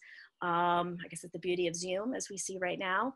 And the goal will be to start classes again mid-October. So if you know anybody who would be interested in joining our study, please let me know. And thank you very much for your time. Thank you so much. And we definitely will have share contact information, and people can connect through the chat as well. So thank you. Our next presentation is on building capacity for research and action by establishing a youth participatory action research, a collaboration between the Health Awareness Center and U of M Ann Arbor Health Behavior Health Education School of Public Health. And Dr. Bailey will be presenting. Good afternoon, everyone. And I am presenting for Mrs. E. Hill Deloney, who was the community PI, and for Dr. Cleo Caldwell, who was the academic PI. They both are unable to be here, along with their project coordinator, Cassandra Brooks. She is also not able to be here today. This project, during the months of April and May of 2019 in Flint, 20 youth ages 14 to 17 were recruited to participate in a research project to assess the community's household and soil lead contamination and threat through evaluation of the soil and in-house paint and dust, as well as an assessment of the community's blight and restoration efforts using a technique called photo voice. 5 community members were recruited by the community PI, Mrs. E. Hill Deloney, and trained by Drs. Cleo Caldwell and Simone Charles of the University of Michigan School of Public Health. The project coordinator, Cassandra Brooks, Dr. Caldwell, and Dr. Charles also trained the youth, but they were trained separately. The community facilitators then conducted field exercises with the youth, in which the youth tested homes, parks, public buildings for contamination, and through the photo voice, captured the community's blight and the community's efforts at restoration, and did a comparative analysis. 19 youth went into the field at least once. 15 youth went twice. 17 youth attended the and presented at the community debriefing session, doing both poster and oral presentations. Those that could not have attended were at that time working. Here's an antidote for you. One of the students was at a basketball camp out of state, but he thought that this project and the presentation was so important that he came back home from basketball, and you know how important basketball are to some of our youth, to make his presentation. The findings from this presentation will be used to apply for a larger youth-led community assessment to be funded hopefully through the NIH, or the National Institute of Health. The lessons learned. Youth are often an untapped community resource, yet when engaged, they bring laughter, excitement, enthusiasm to a community project. and many decide to become public servants, researchers, medical personnel later, and they add value to our community. Let's use our youth. Thank you. Thank you. Say amen to that. Our final presentation today is going to be on the topic, a community university approach to preventing HIV, a collaboration between your center and the University of Michigan Ann Arbor School of Social Work. And our presenter today is Ms. Bettina Campbell. Yeah, so thank you for letting us go last. I want to thank all of our community partners, as everyone else has, to also include MICHR. You can go to the next slide. Okay, so we partnered with the university or U of M School of Social Work. They had a mobile application called Storytelling for Empowerment that delivers targeted and tailored HIV prevention messages. It was piloted in a clinical session or clinical setting using at-risk youth. And so we approached Dr. Cordova in saying, hey, we had this program back in 2010, 2012 that we did with the Prevention Research Center of Michigan as part of their HOPE project, in which we had high school students as well as college students, trained them how to use digital mediums to make HIV prevention messages, and said, hey, let's take this opportunity to build on both of our projects and look to do three things. And so the first thing that we said we wanted to do was identify a community-based core of youth to see if we could use some kind of digital technology mobile app to engage their peers. And so what we did was we identified 20 youth from water distribution spots throughout Flint that your center had already had partnerships with and had already implemented some HIV programming that we have developed called Your Blessed Health, which is specifically designed to build the capacity of faith leaders and their organizations to mobilize individually and collectively against HIV. And so then we said, okay, let's figure out how we could have peers, or what the model would look like, of having their peer educators actually deliver the storytelling for empowerment, or S4E intervention. And then we wanted to see how would that impact the uptake of HIV testing, whether it was to go to somewhere like the community health department or wellness, or actually even take HIV tests at home. And so we did get to develop the board of youth. And as we were going through the process of using the peer educators to set up the meetings to have the storytelling sessions, we had something called COVID come into play. And so that was one of our challenges in terms of recruitment and COVID. But then we also had a challenge in the respect of IRB in the middle of, I won't say in the middle, but January, from November-ish to COVID, we had to resubmit IRB because the federal government started looking at software and mobile applications as physical technology. So we had to actually go back through the IRB process to make sure that we adhere to the new standards with respect to software being looked at as physical technology. And so our next steps are to continue on with a no-cost extension. We have also already submitted a proposal to NIH, and that is all. Thank you so much. This work is absolutely amazing. And what everybody who's been involved is just doing phenomenally important work, which I think was spoken about in the beginning, work that really makes a difference in the community. And so that is just hats off to everybody who's doing that. And so sorry that there's such a short period of time. Next year, we're going to do a 2-day symposium, a 2-day meet and greet, so we can just spend as much time as we want to.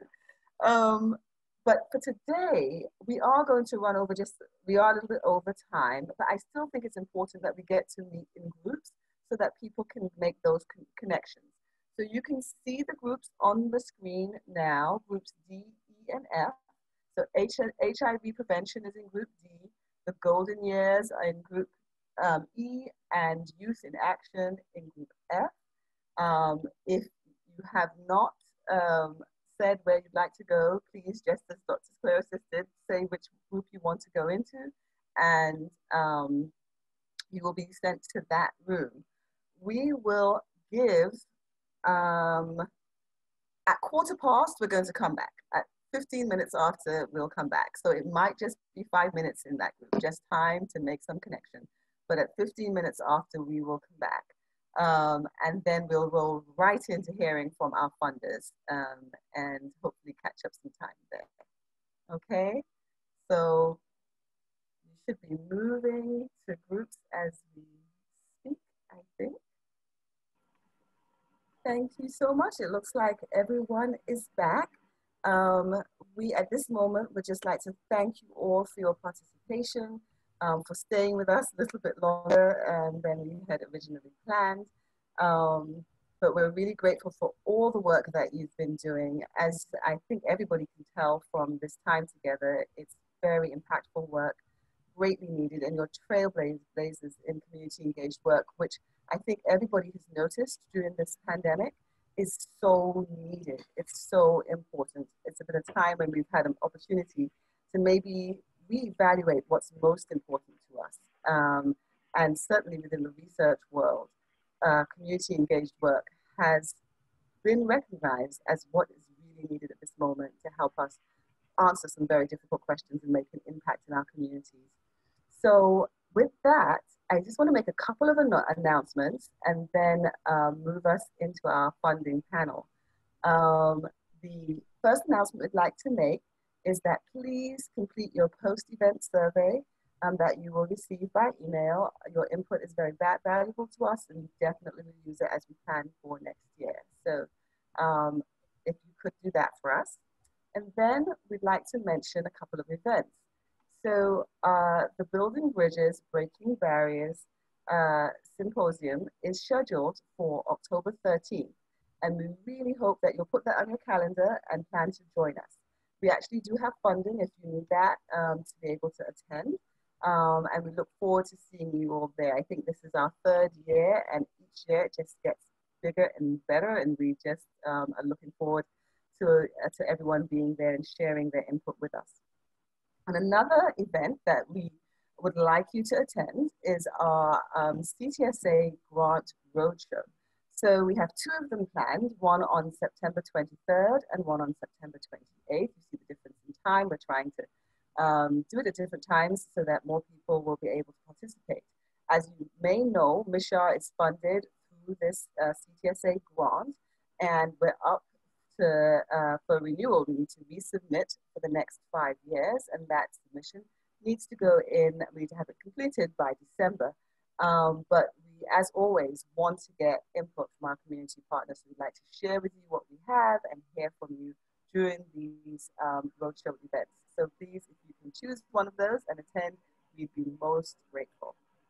Okay, with those 2 things announced, I know some people may need to leave us at this moment, but if you are able to stay, we have with us, as I mentioned earlier, 4 funders who are going to present to us about opportunities from their organization, and we will have time at the completion of their presentations for your questions.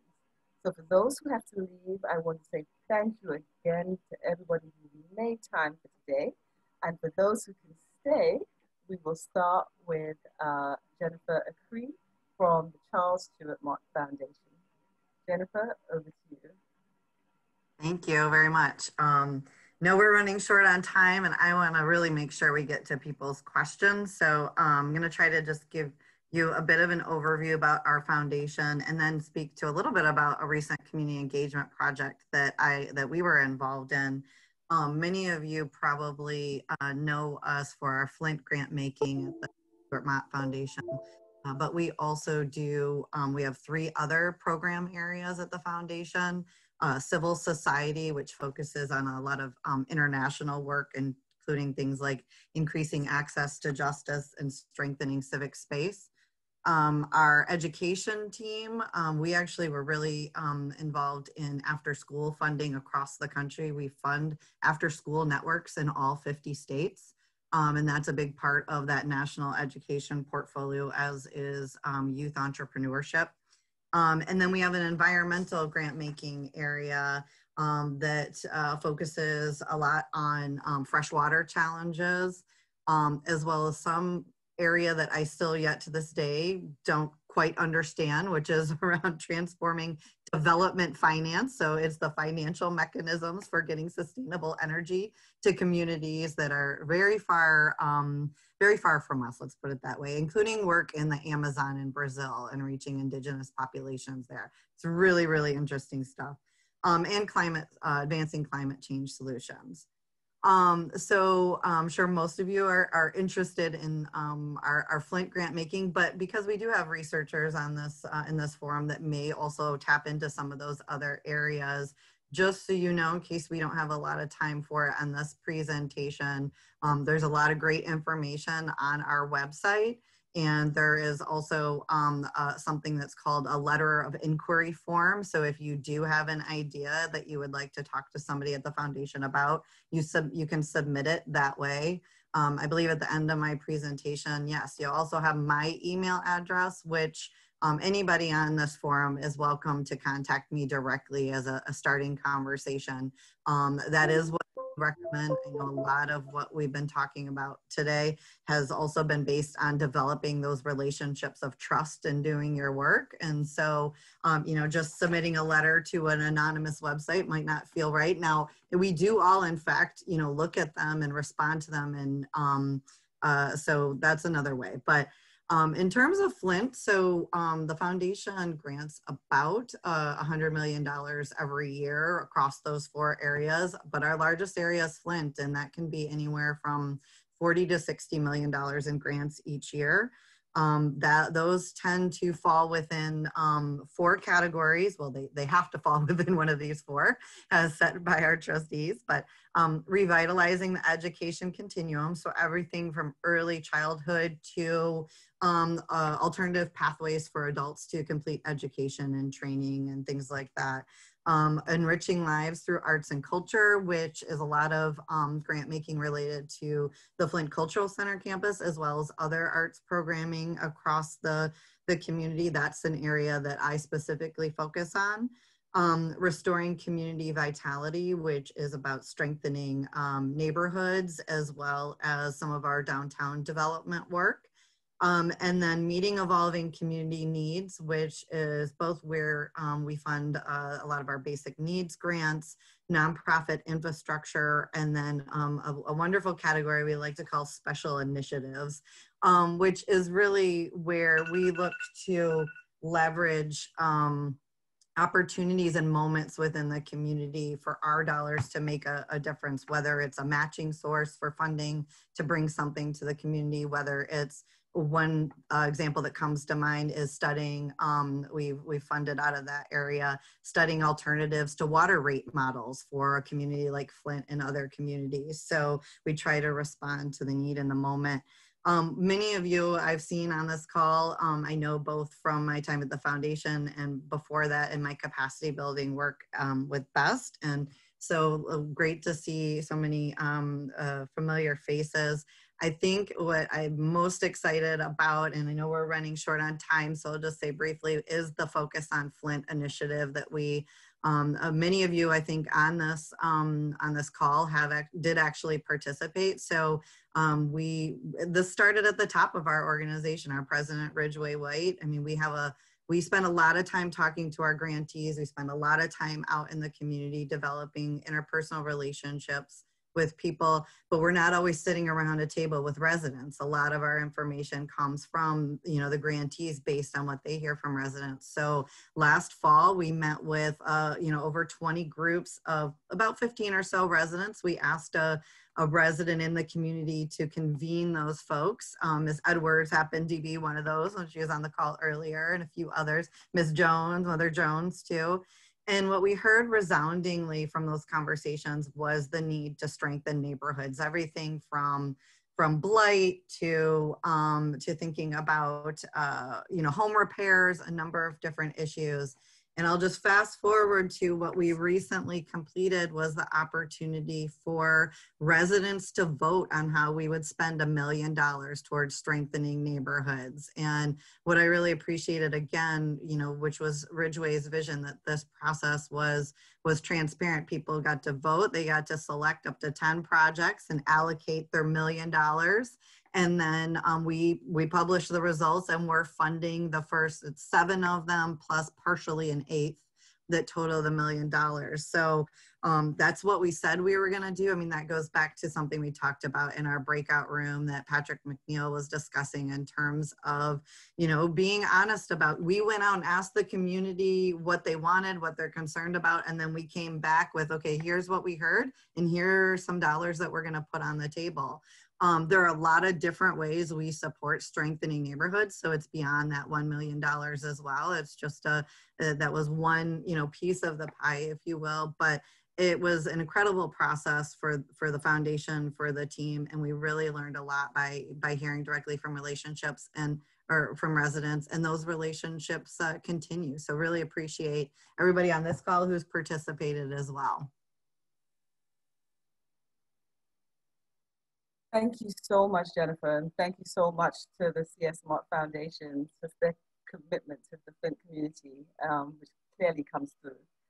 We're going to move to our second presentation, which is from Lynn Williams from the Community Foundation of Greater Flint. Lynn, the time is yours. I suppose I need to unmute to be heard, huh? Good afternoon, everybody. Again, I'm Lynn Williams, Community Engagement Officer for the Community Foundation of Greater Flint. I thank you for the opportunity to talk to you briefly and quickly, which is gonna be a challenge because generally I talk slow. People who know me know I kind of talk slow, but I'm gonna do my best to pick it up here. So the Community Foundation of Greater Flint was established in 1988. We sit downtown on First and Saginaw across the street from the Mott Foundation, which the Mott Foundation was really instrumental in our creation and helping us to come about. If we could go to the next slide. The Community Foundation we have a vision that is to develop a vibrant and equitable Genesee County where everyone can thrive. And this is a new vision statement and new mission statement because we just completed a strategic plan process, and we were about to move forward, and like everybody else has mentioned today, COVID. So this is one of my first times getting to share this. So our mission is the Community Foundation of Greater Flint partners and leads by influencing and connecting generosity to county and community needs for good, forever, for everyone. And that for good, forever, for everyone really speaks to the way the Community Foundation is organized. We are a collection, or we hold a collection of endowment funds that were contributed by donors of all sizes and all types, from individuals to corporations to other foundations. And with those endowment funds, because they are endowed, a majority of them, many of the funds are endowed, permanent endowments, meaning that they're invested that the original amount that has been given is not touched. It is reinvested and grants are given off of the interest and the dividends.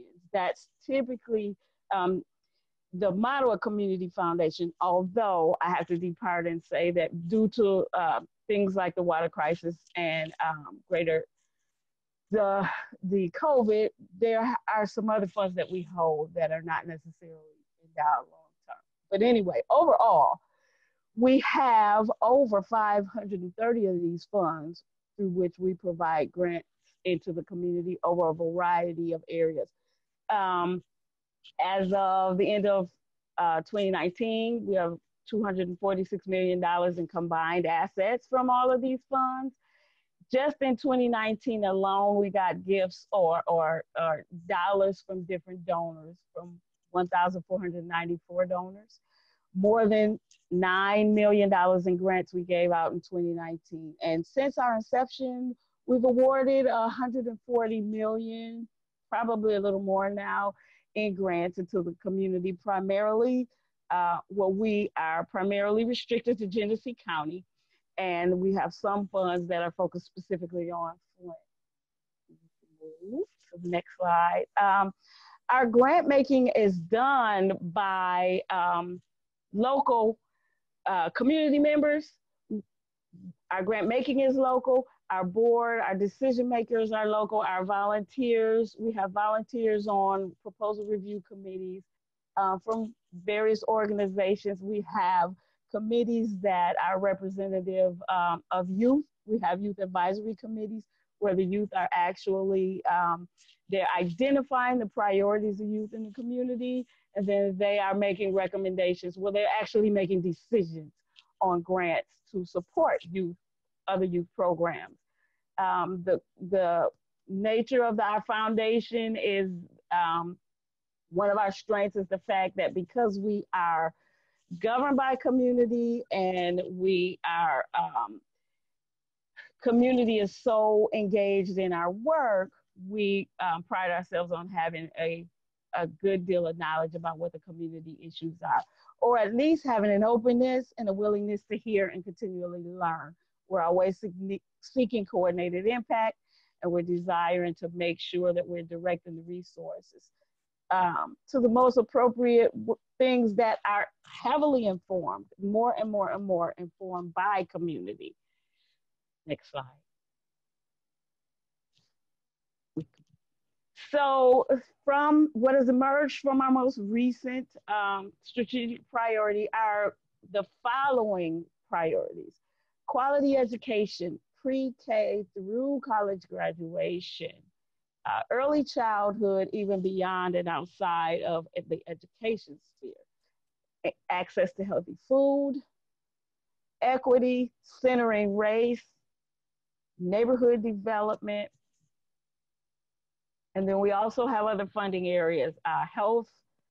We have one of our largest funds is focused on putting dollars in the community in a wide range of areas around health. It's called the Arbitrary Health Fund. So we do a lot of health funding there. With beautification, arts and culture, youth. We have neighborhood funding that supports women and girls, funding around LGBTQ plus community. We have specific funds focused on specific geographic areas that border the city of Flint, and those funds were raised by residents in those areas specifically to support those areas. We have the Flint Kids Fund, which was the fund that was established as a result of the water crisis, in which donors have come from all over the world to contribute funds to support primarily projects that are supporting, strengthening the children and their families that were most impacted by the lead crisis during the time. So it's anything from educational, from medical, to family support, to actually playgrounds and things that allow the physical stimulation of children. And most recently, the Greater Flint Urgent Relief Fund that has funded a variety of nonprofits that are out there on the ground providing relief to families as a result of the COVID-19. So the proposal application content, I think I'm gonna skip that because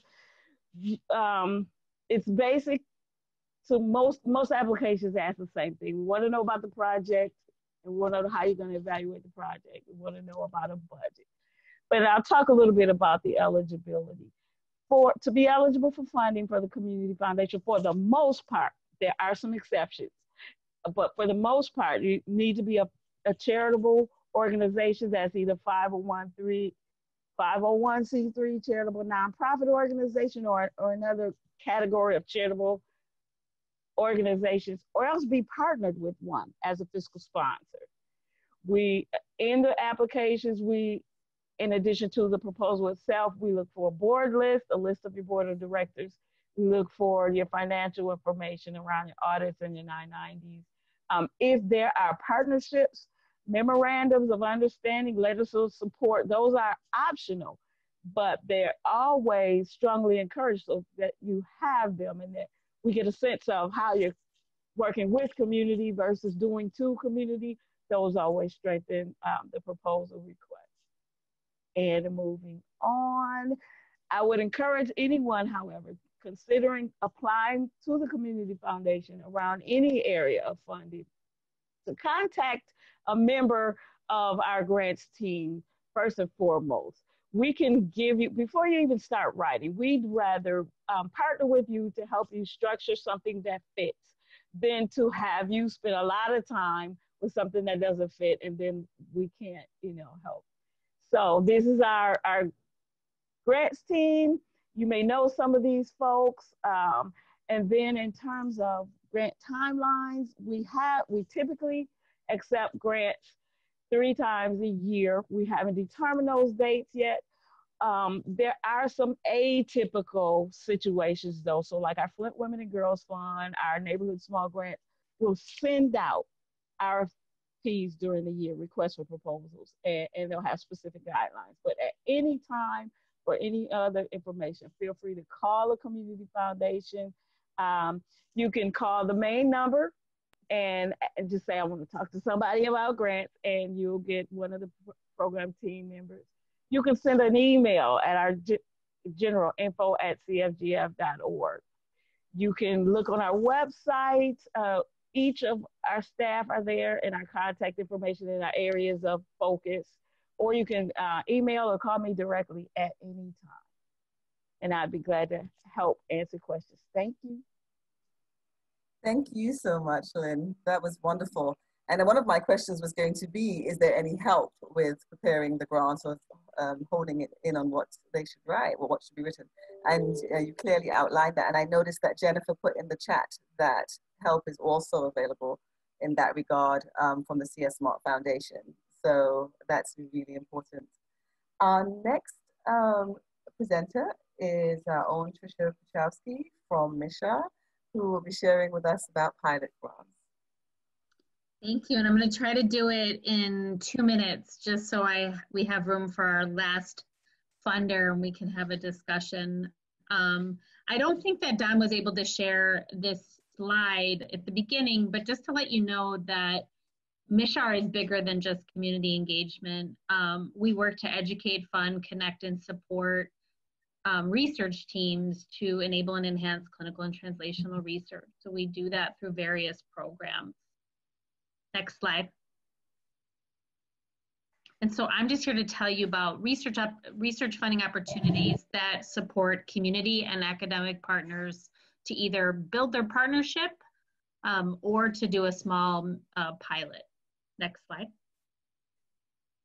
So 3 I'll be talking about today is Pathways, CUPS, Community University Partnership Seed, and then building capacity for research and action. And that's the reason why you guys are all here today. So you know about that probably better than the others.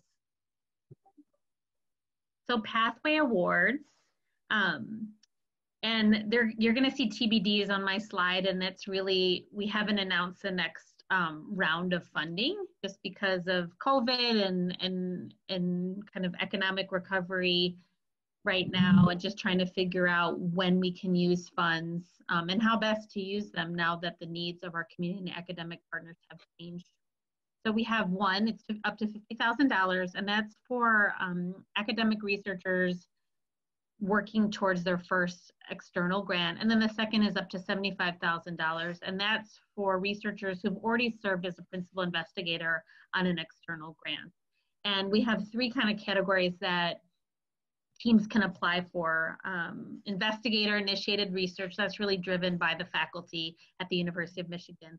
Collaborative research, which could be interdisciplinary, multidisciplinary, and include community partners. And then community-based participatory research, which is a very specific approach to research, which involves both community and academic partners doing research together in an equitable way. Next. Thanks, Athena. And then we often have our CUPS award, which has been at MICHR for years, and really partnerships between community and academic partners can utilize this, whether they're starting out a partnership or they need to maintain and sustain their partnership.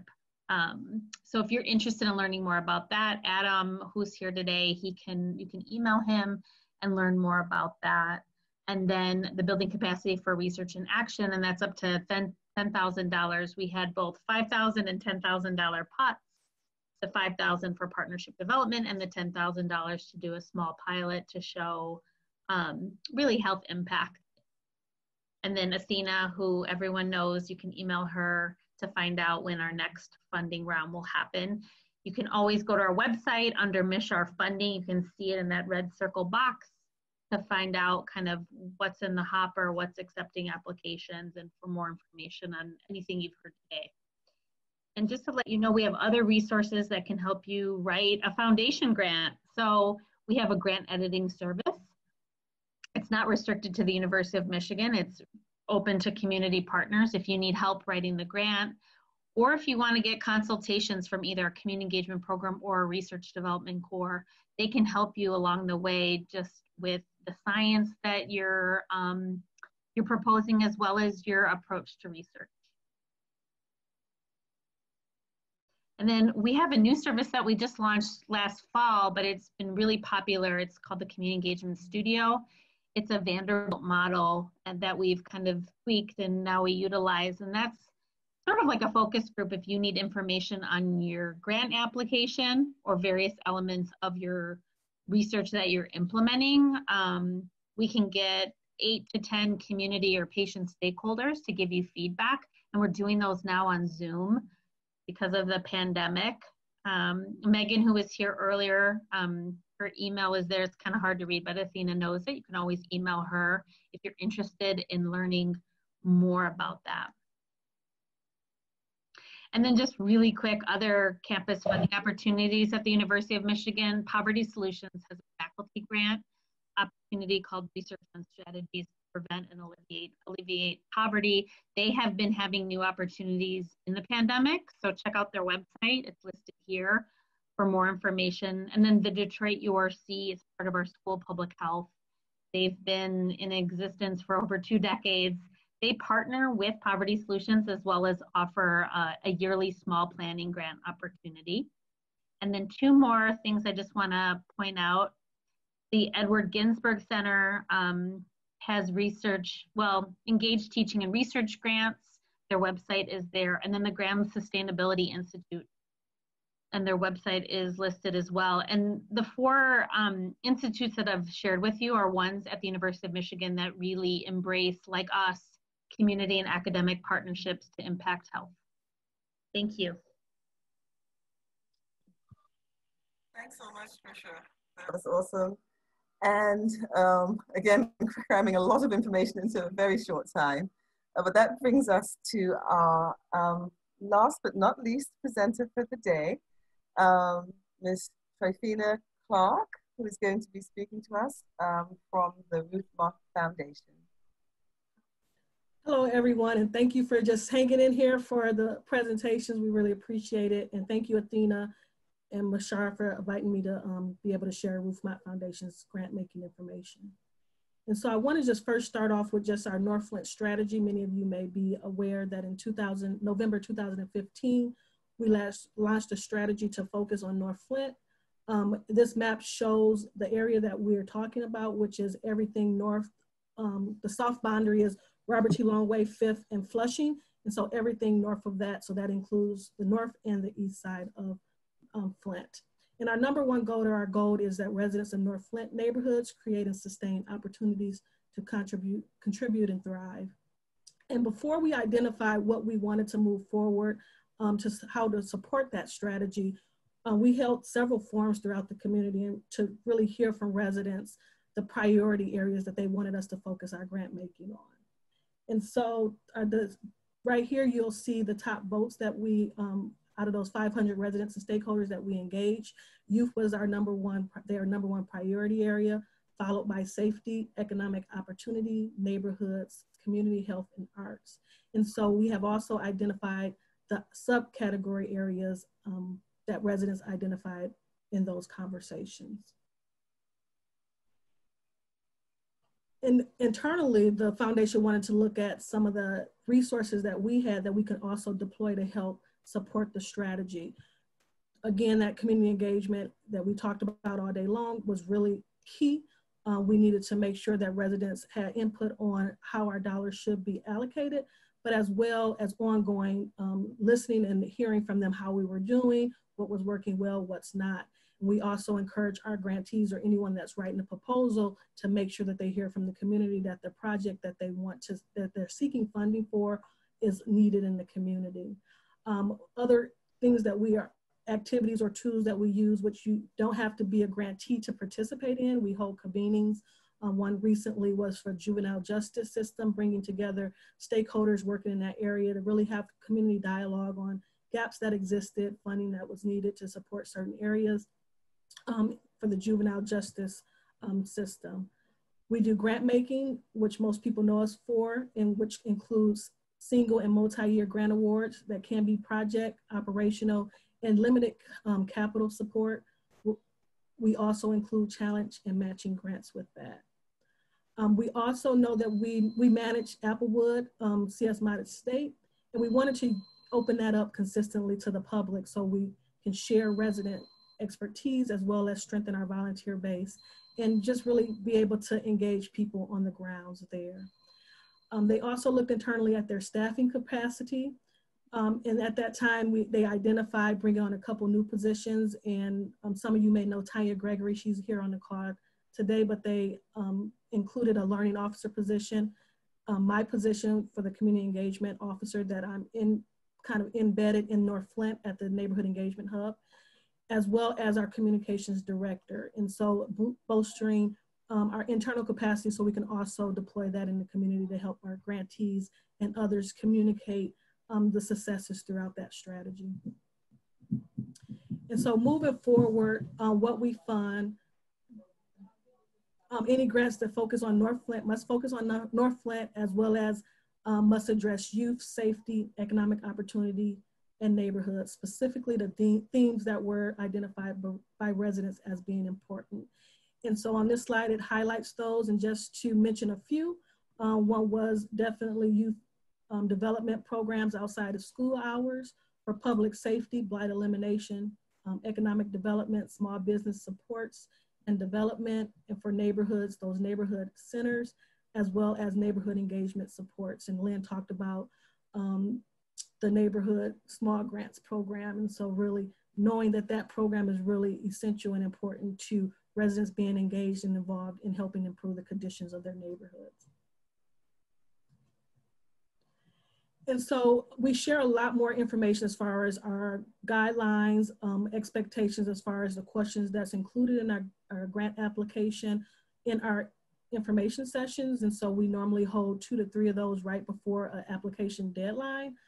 So again, what's covered in those meetings are our strategic plan.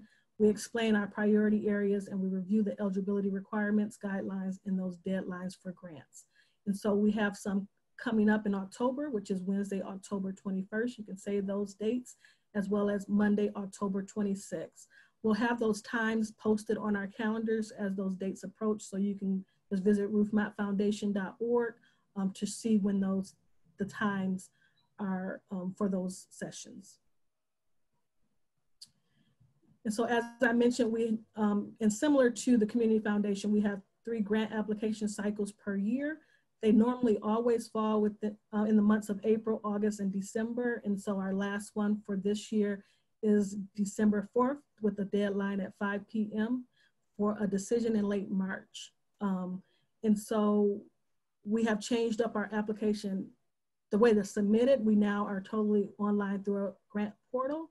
And so as everyone has already mentioned, we really encourage people that have a project concept to reach out to a program officer kind of to discuss that so we can see that if it fits or if it doesn't, and provide feedback as well. And then through that person you're working with, or you can submit an inquiry online to ask for permission to submit an application through our grants portal. We also offer a couple of additional resources, which we discussed too at those information sessions. We require in our grant proposal your logic model as well as an evaluation plan. And so we have some resources available online. The address is on the slide, but just to tell people, so some people are not familiar with how to create a logic model. So it'll walk you through that as well as the evaluation plan. We recently launched our community level dashboard a few years ago, and it just tracks all of the indicators that we're looking to impact over our strategic plan. And it has data from a variety of sources. And so we encourage people to visit that, whether you're writing a grant to Ruth Mott Foundation, we always like to see that data included in there. But if you're doing a community needs assessment or writing a paper, those resources are available, and we put them all to one source so you won't have to go to multiple ones. And again, for those that have low capacity on trying to navigate through data resources, that is a really great tool to use. And then for our grantees, we use a program level data dashboard. And so that's what they use for their reporting. And they'll be able to also take that information to provide to other funders or just to highlight successes from their programs as well. And so again, we're here for questions, but we again highly encourage you to reach out to any of the program officers if you have questions, and also to attend one of the information sessions. And so I have listed all of the program officers' email addresses on this slide. Mine's is not included, but you can also feel free to reach out to me, and it would just be T Clark, and that's with an E, at ruthmottfoundation.org. And as well as you can find our guidelines for applying for a grant online at ruthmott.org. Thank you. Thank you so much. Thank you for that really important information. Thank you to Jennifer, Lynn, and Trisha also for providing us with those updates. At this point, I am going to hand over to Dr. Vereen, who will take questions and wrap us up. But I do just want to say again, you guys remind me of, you know, the statement that from little acorns, great oaks grow. That's what all of these projects look like to me. The funding was not a large amount of funding. With a small amount of funding, you've done such great things. And our hope is that by doing this session, that brings out different funding opportunities, that you'll be able to take the research programs that have been started and continue them to continue to do great things. And so please do stay in contact, stay in asking questions. And before I hand back over to Dr. Vereen, I just have to say one thing in case I don't have a chance to say it later. Thank you, Athena. Thank you, Athena. This was just phenomenal, the group that you brought together. So, and to the rest of the team also. And so with that, I am going to hand over to Dr. Vereen for questions. Thank you, Dr. Wolford. I know we're very short on time, but are there any questions or comments that folks would like to make about these funding opportunities that have just been presented?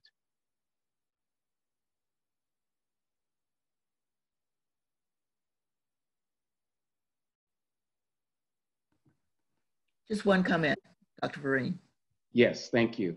I think what we've seen with adding our funding partners to the discussion is our modeling what we've been talking about. We've been talking about this a lot, including our funders in our discussions and having them as part of our planning, but to have all of them show here and talk about their process, I think was really a great idea. And especially with a lot of the community folks still on the line. I think it was awesome, so thank you. Well, thank you. We'll remember that in the future.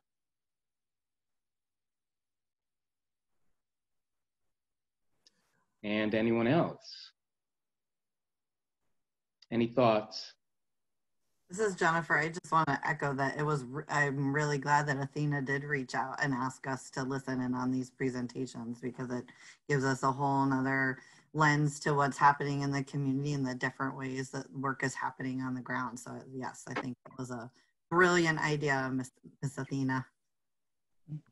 This is Arlene. A gentleman asked on the panel I was moderating, had these people met before, because the two I was moderating had similar ideas and maybe could have complemented each other. So that's a question to us. Some have, but part of the reason for this meet and greet is so that there can be an exchange of ideas.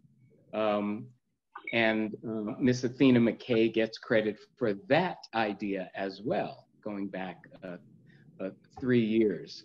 And I'll add to that, that the cadre of people who are doing research together, it's important for them to interact and collaborate with each other to share experiences.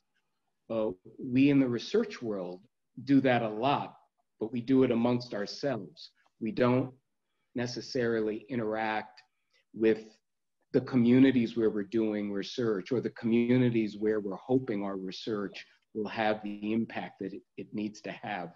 But what you're also pointing out, Mrs. Sparks, is the synergy that's potentially possible when we bring people together with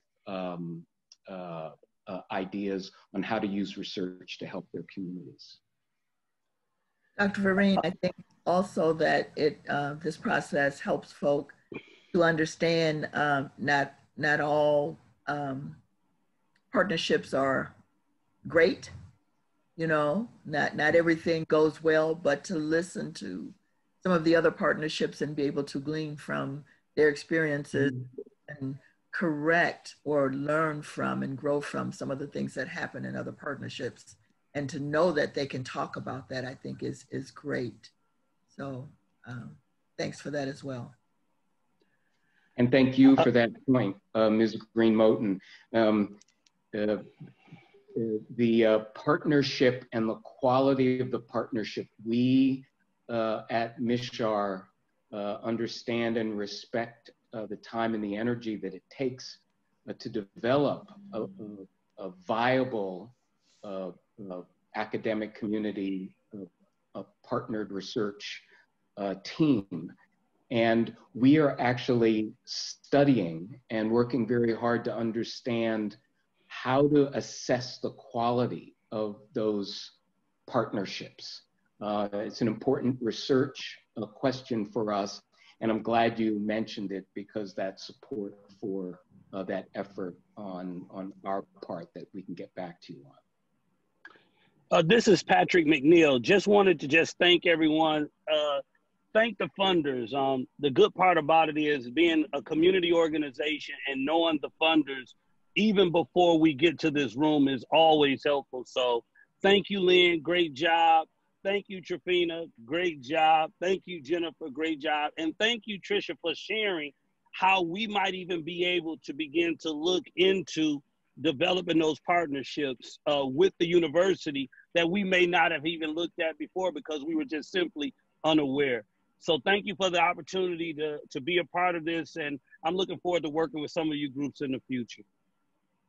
And I just wanted to add one thing. I know I was rushing through my presentation, but like I mentioned, for Roofmont Foundation, we do look at program effectiveness. And so a lot of times with the research data that you have, or even with best practices that have been identified for certain projects that can make an impact on the priority areas we're focusing in on, it's always good to talk about that in your project, what you have learned already, and how have you determined that your program will be effective in the work that you do in Flint. And so even like, you know, case by case, we look at what we can fund towards research, but I think it's always a good key and note to mention that the work that you have already done now and just laying out the pathway forward to how you want to begin to implement some of those projects and programs moving forward will always be of interest to funders. And I'd just like to say thank you for spending your Friday afternoon with us. Thank you for the work that you're doing in the community. Thank you for staying safe and protecting our constituents in the many ways that you do. Please don't hesitate to reach out to Jennifer, to Lynn, and Trafina, into the many avenues that the University of Michigan has to fund your projects. We have tons of dollars for COVID-related projects, and we need your wisdom, we need your expertise so that we can continue to impact the community for a better world for all of us.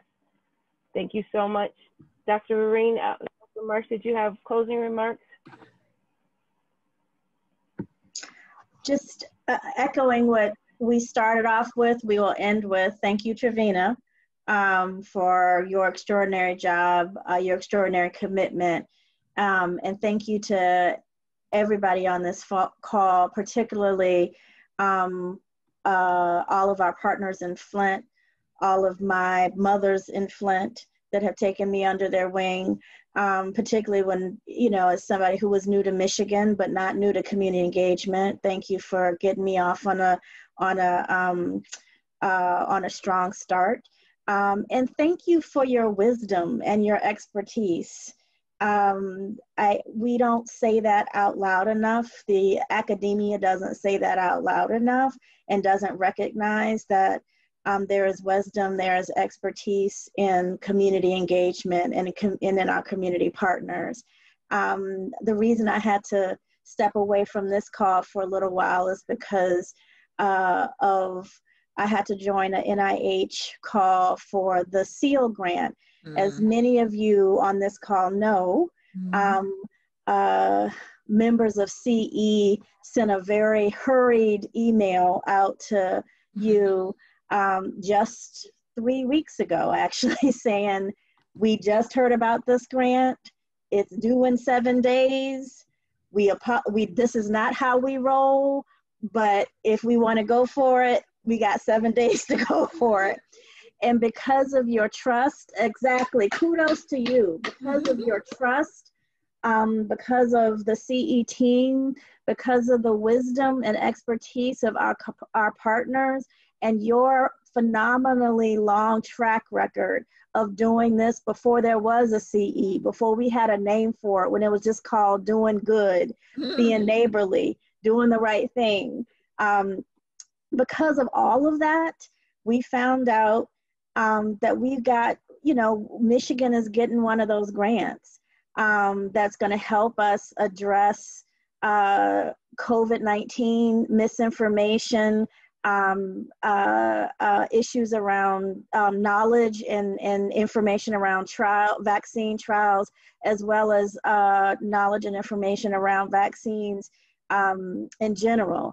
Now, those are complicated issues. We're not pretending that they're not, but we look forward, and it was because of you that we were awarded that grant, and we know that, and we carry that with us, and we look forward to your continued partnership. I know we got to go, but I also want to say, as we look forward to the next CTSA grant, I know that in addition to continuing to focus on Flint, because you have been so exceptional in your track record, because you have this long-standing expertise, part of the goal of the next grant is to take what you have in Flint and see if we can expand it across the state. And that's another thing that we look forward to partnering with you on. This is based on feedback we've gotten at our pre-retreat when I was brand new, and that at the last couple of state retreats. And, you know, everybody wants what Flint has. You know, people have said, I want to be able to do what they do. I don't think that they fully recognize the 10, 20, 30, 40, 50, 60 years that some of you have been doing the work, but they want what you have. And we look forward to doing our best to take what, to take your expertise, to take your perspective, to take your wisdom and sharing it with communities across the state that are much newer in this space than certainly you are. So I know expansion to statewide, people hear that differently. That's not us pulling away from Flint. It is actually honoring Flint and honoring what you've done and honoring your accomplishments and your expertise and trying to help communities who don't have anything that looks remotely like this, help them get off to a good start. So we look forward to your continued partnership. We look forward to, like I said, your wisdom and your expertise and your guidance.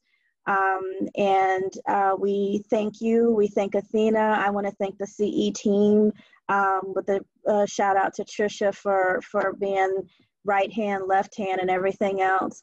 And all of the special guests who came and shared their funding expertise, as well as, of course, Dr. Wolford and Dr. Vereen for serving as masters of ceremony today, and everybody who made the program possible. So thanks, everybody. Happy Friday. Happy weekend. Stay safe, stay healthy, stay connected. Amen. And take care, everyone.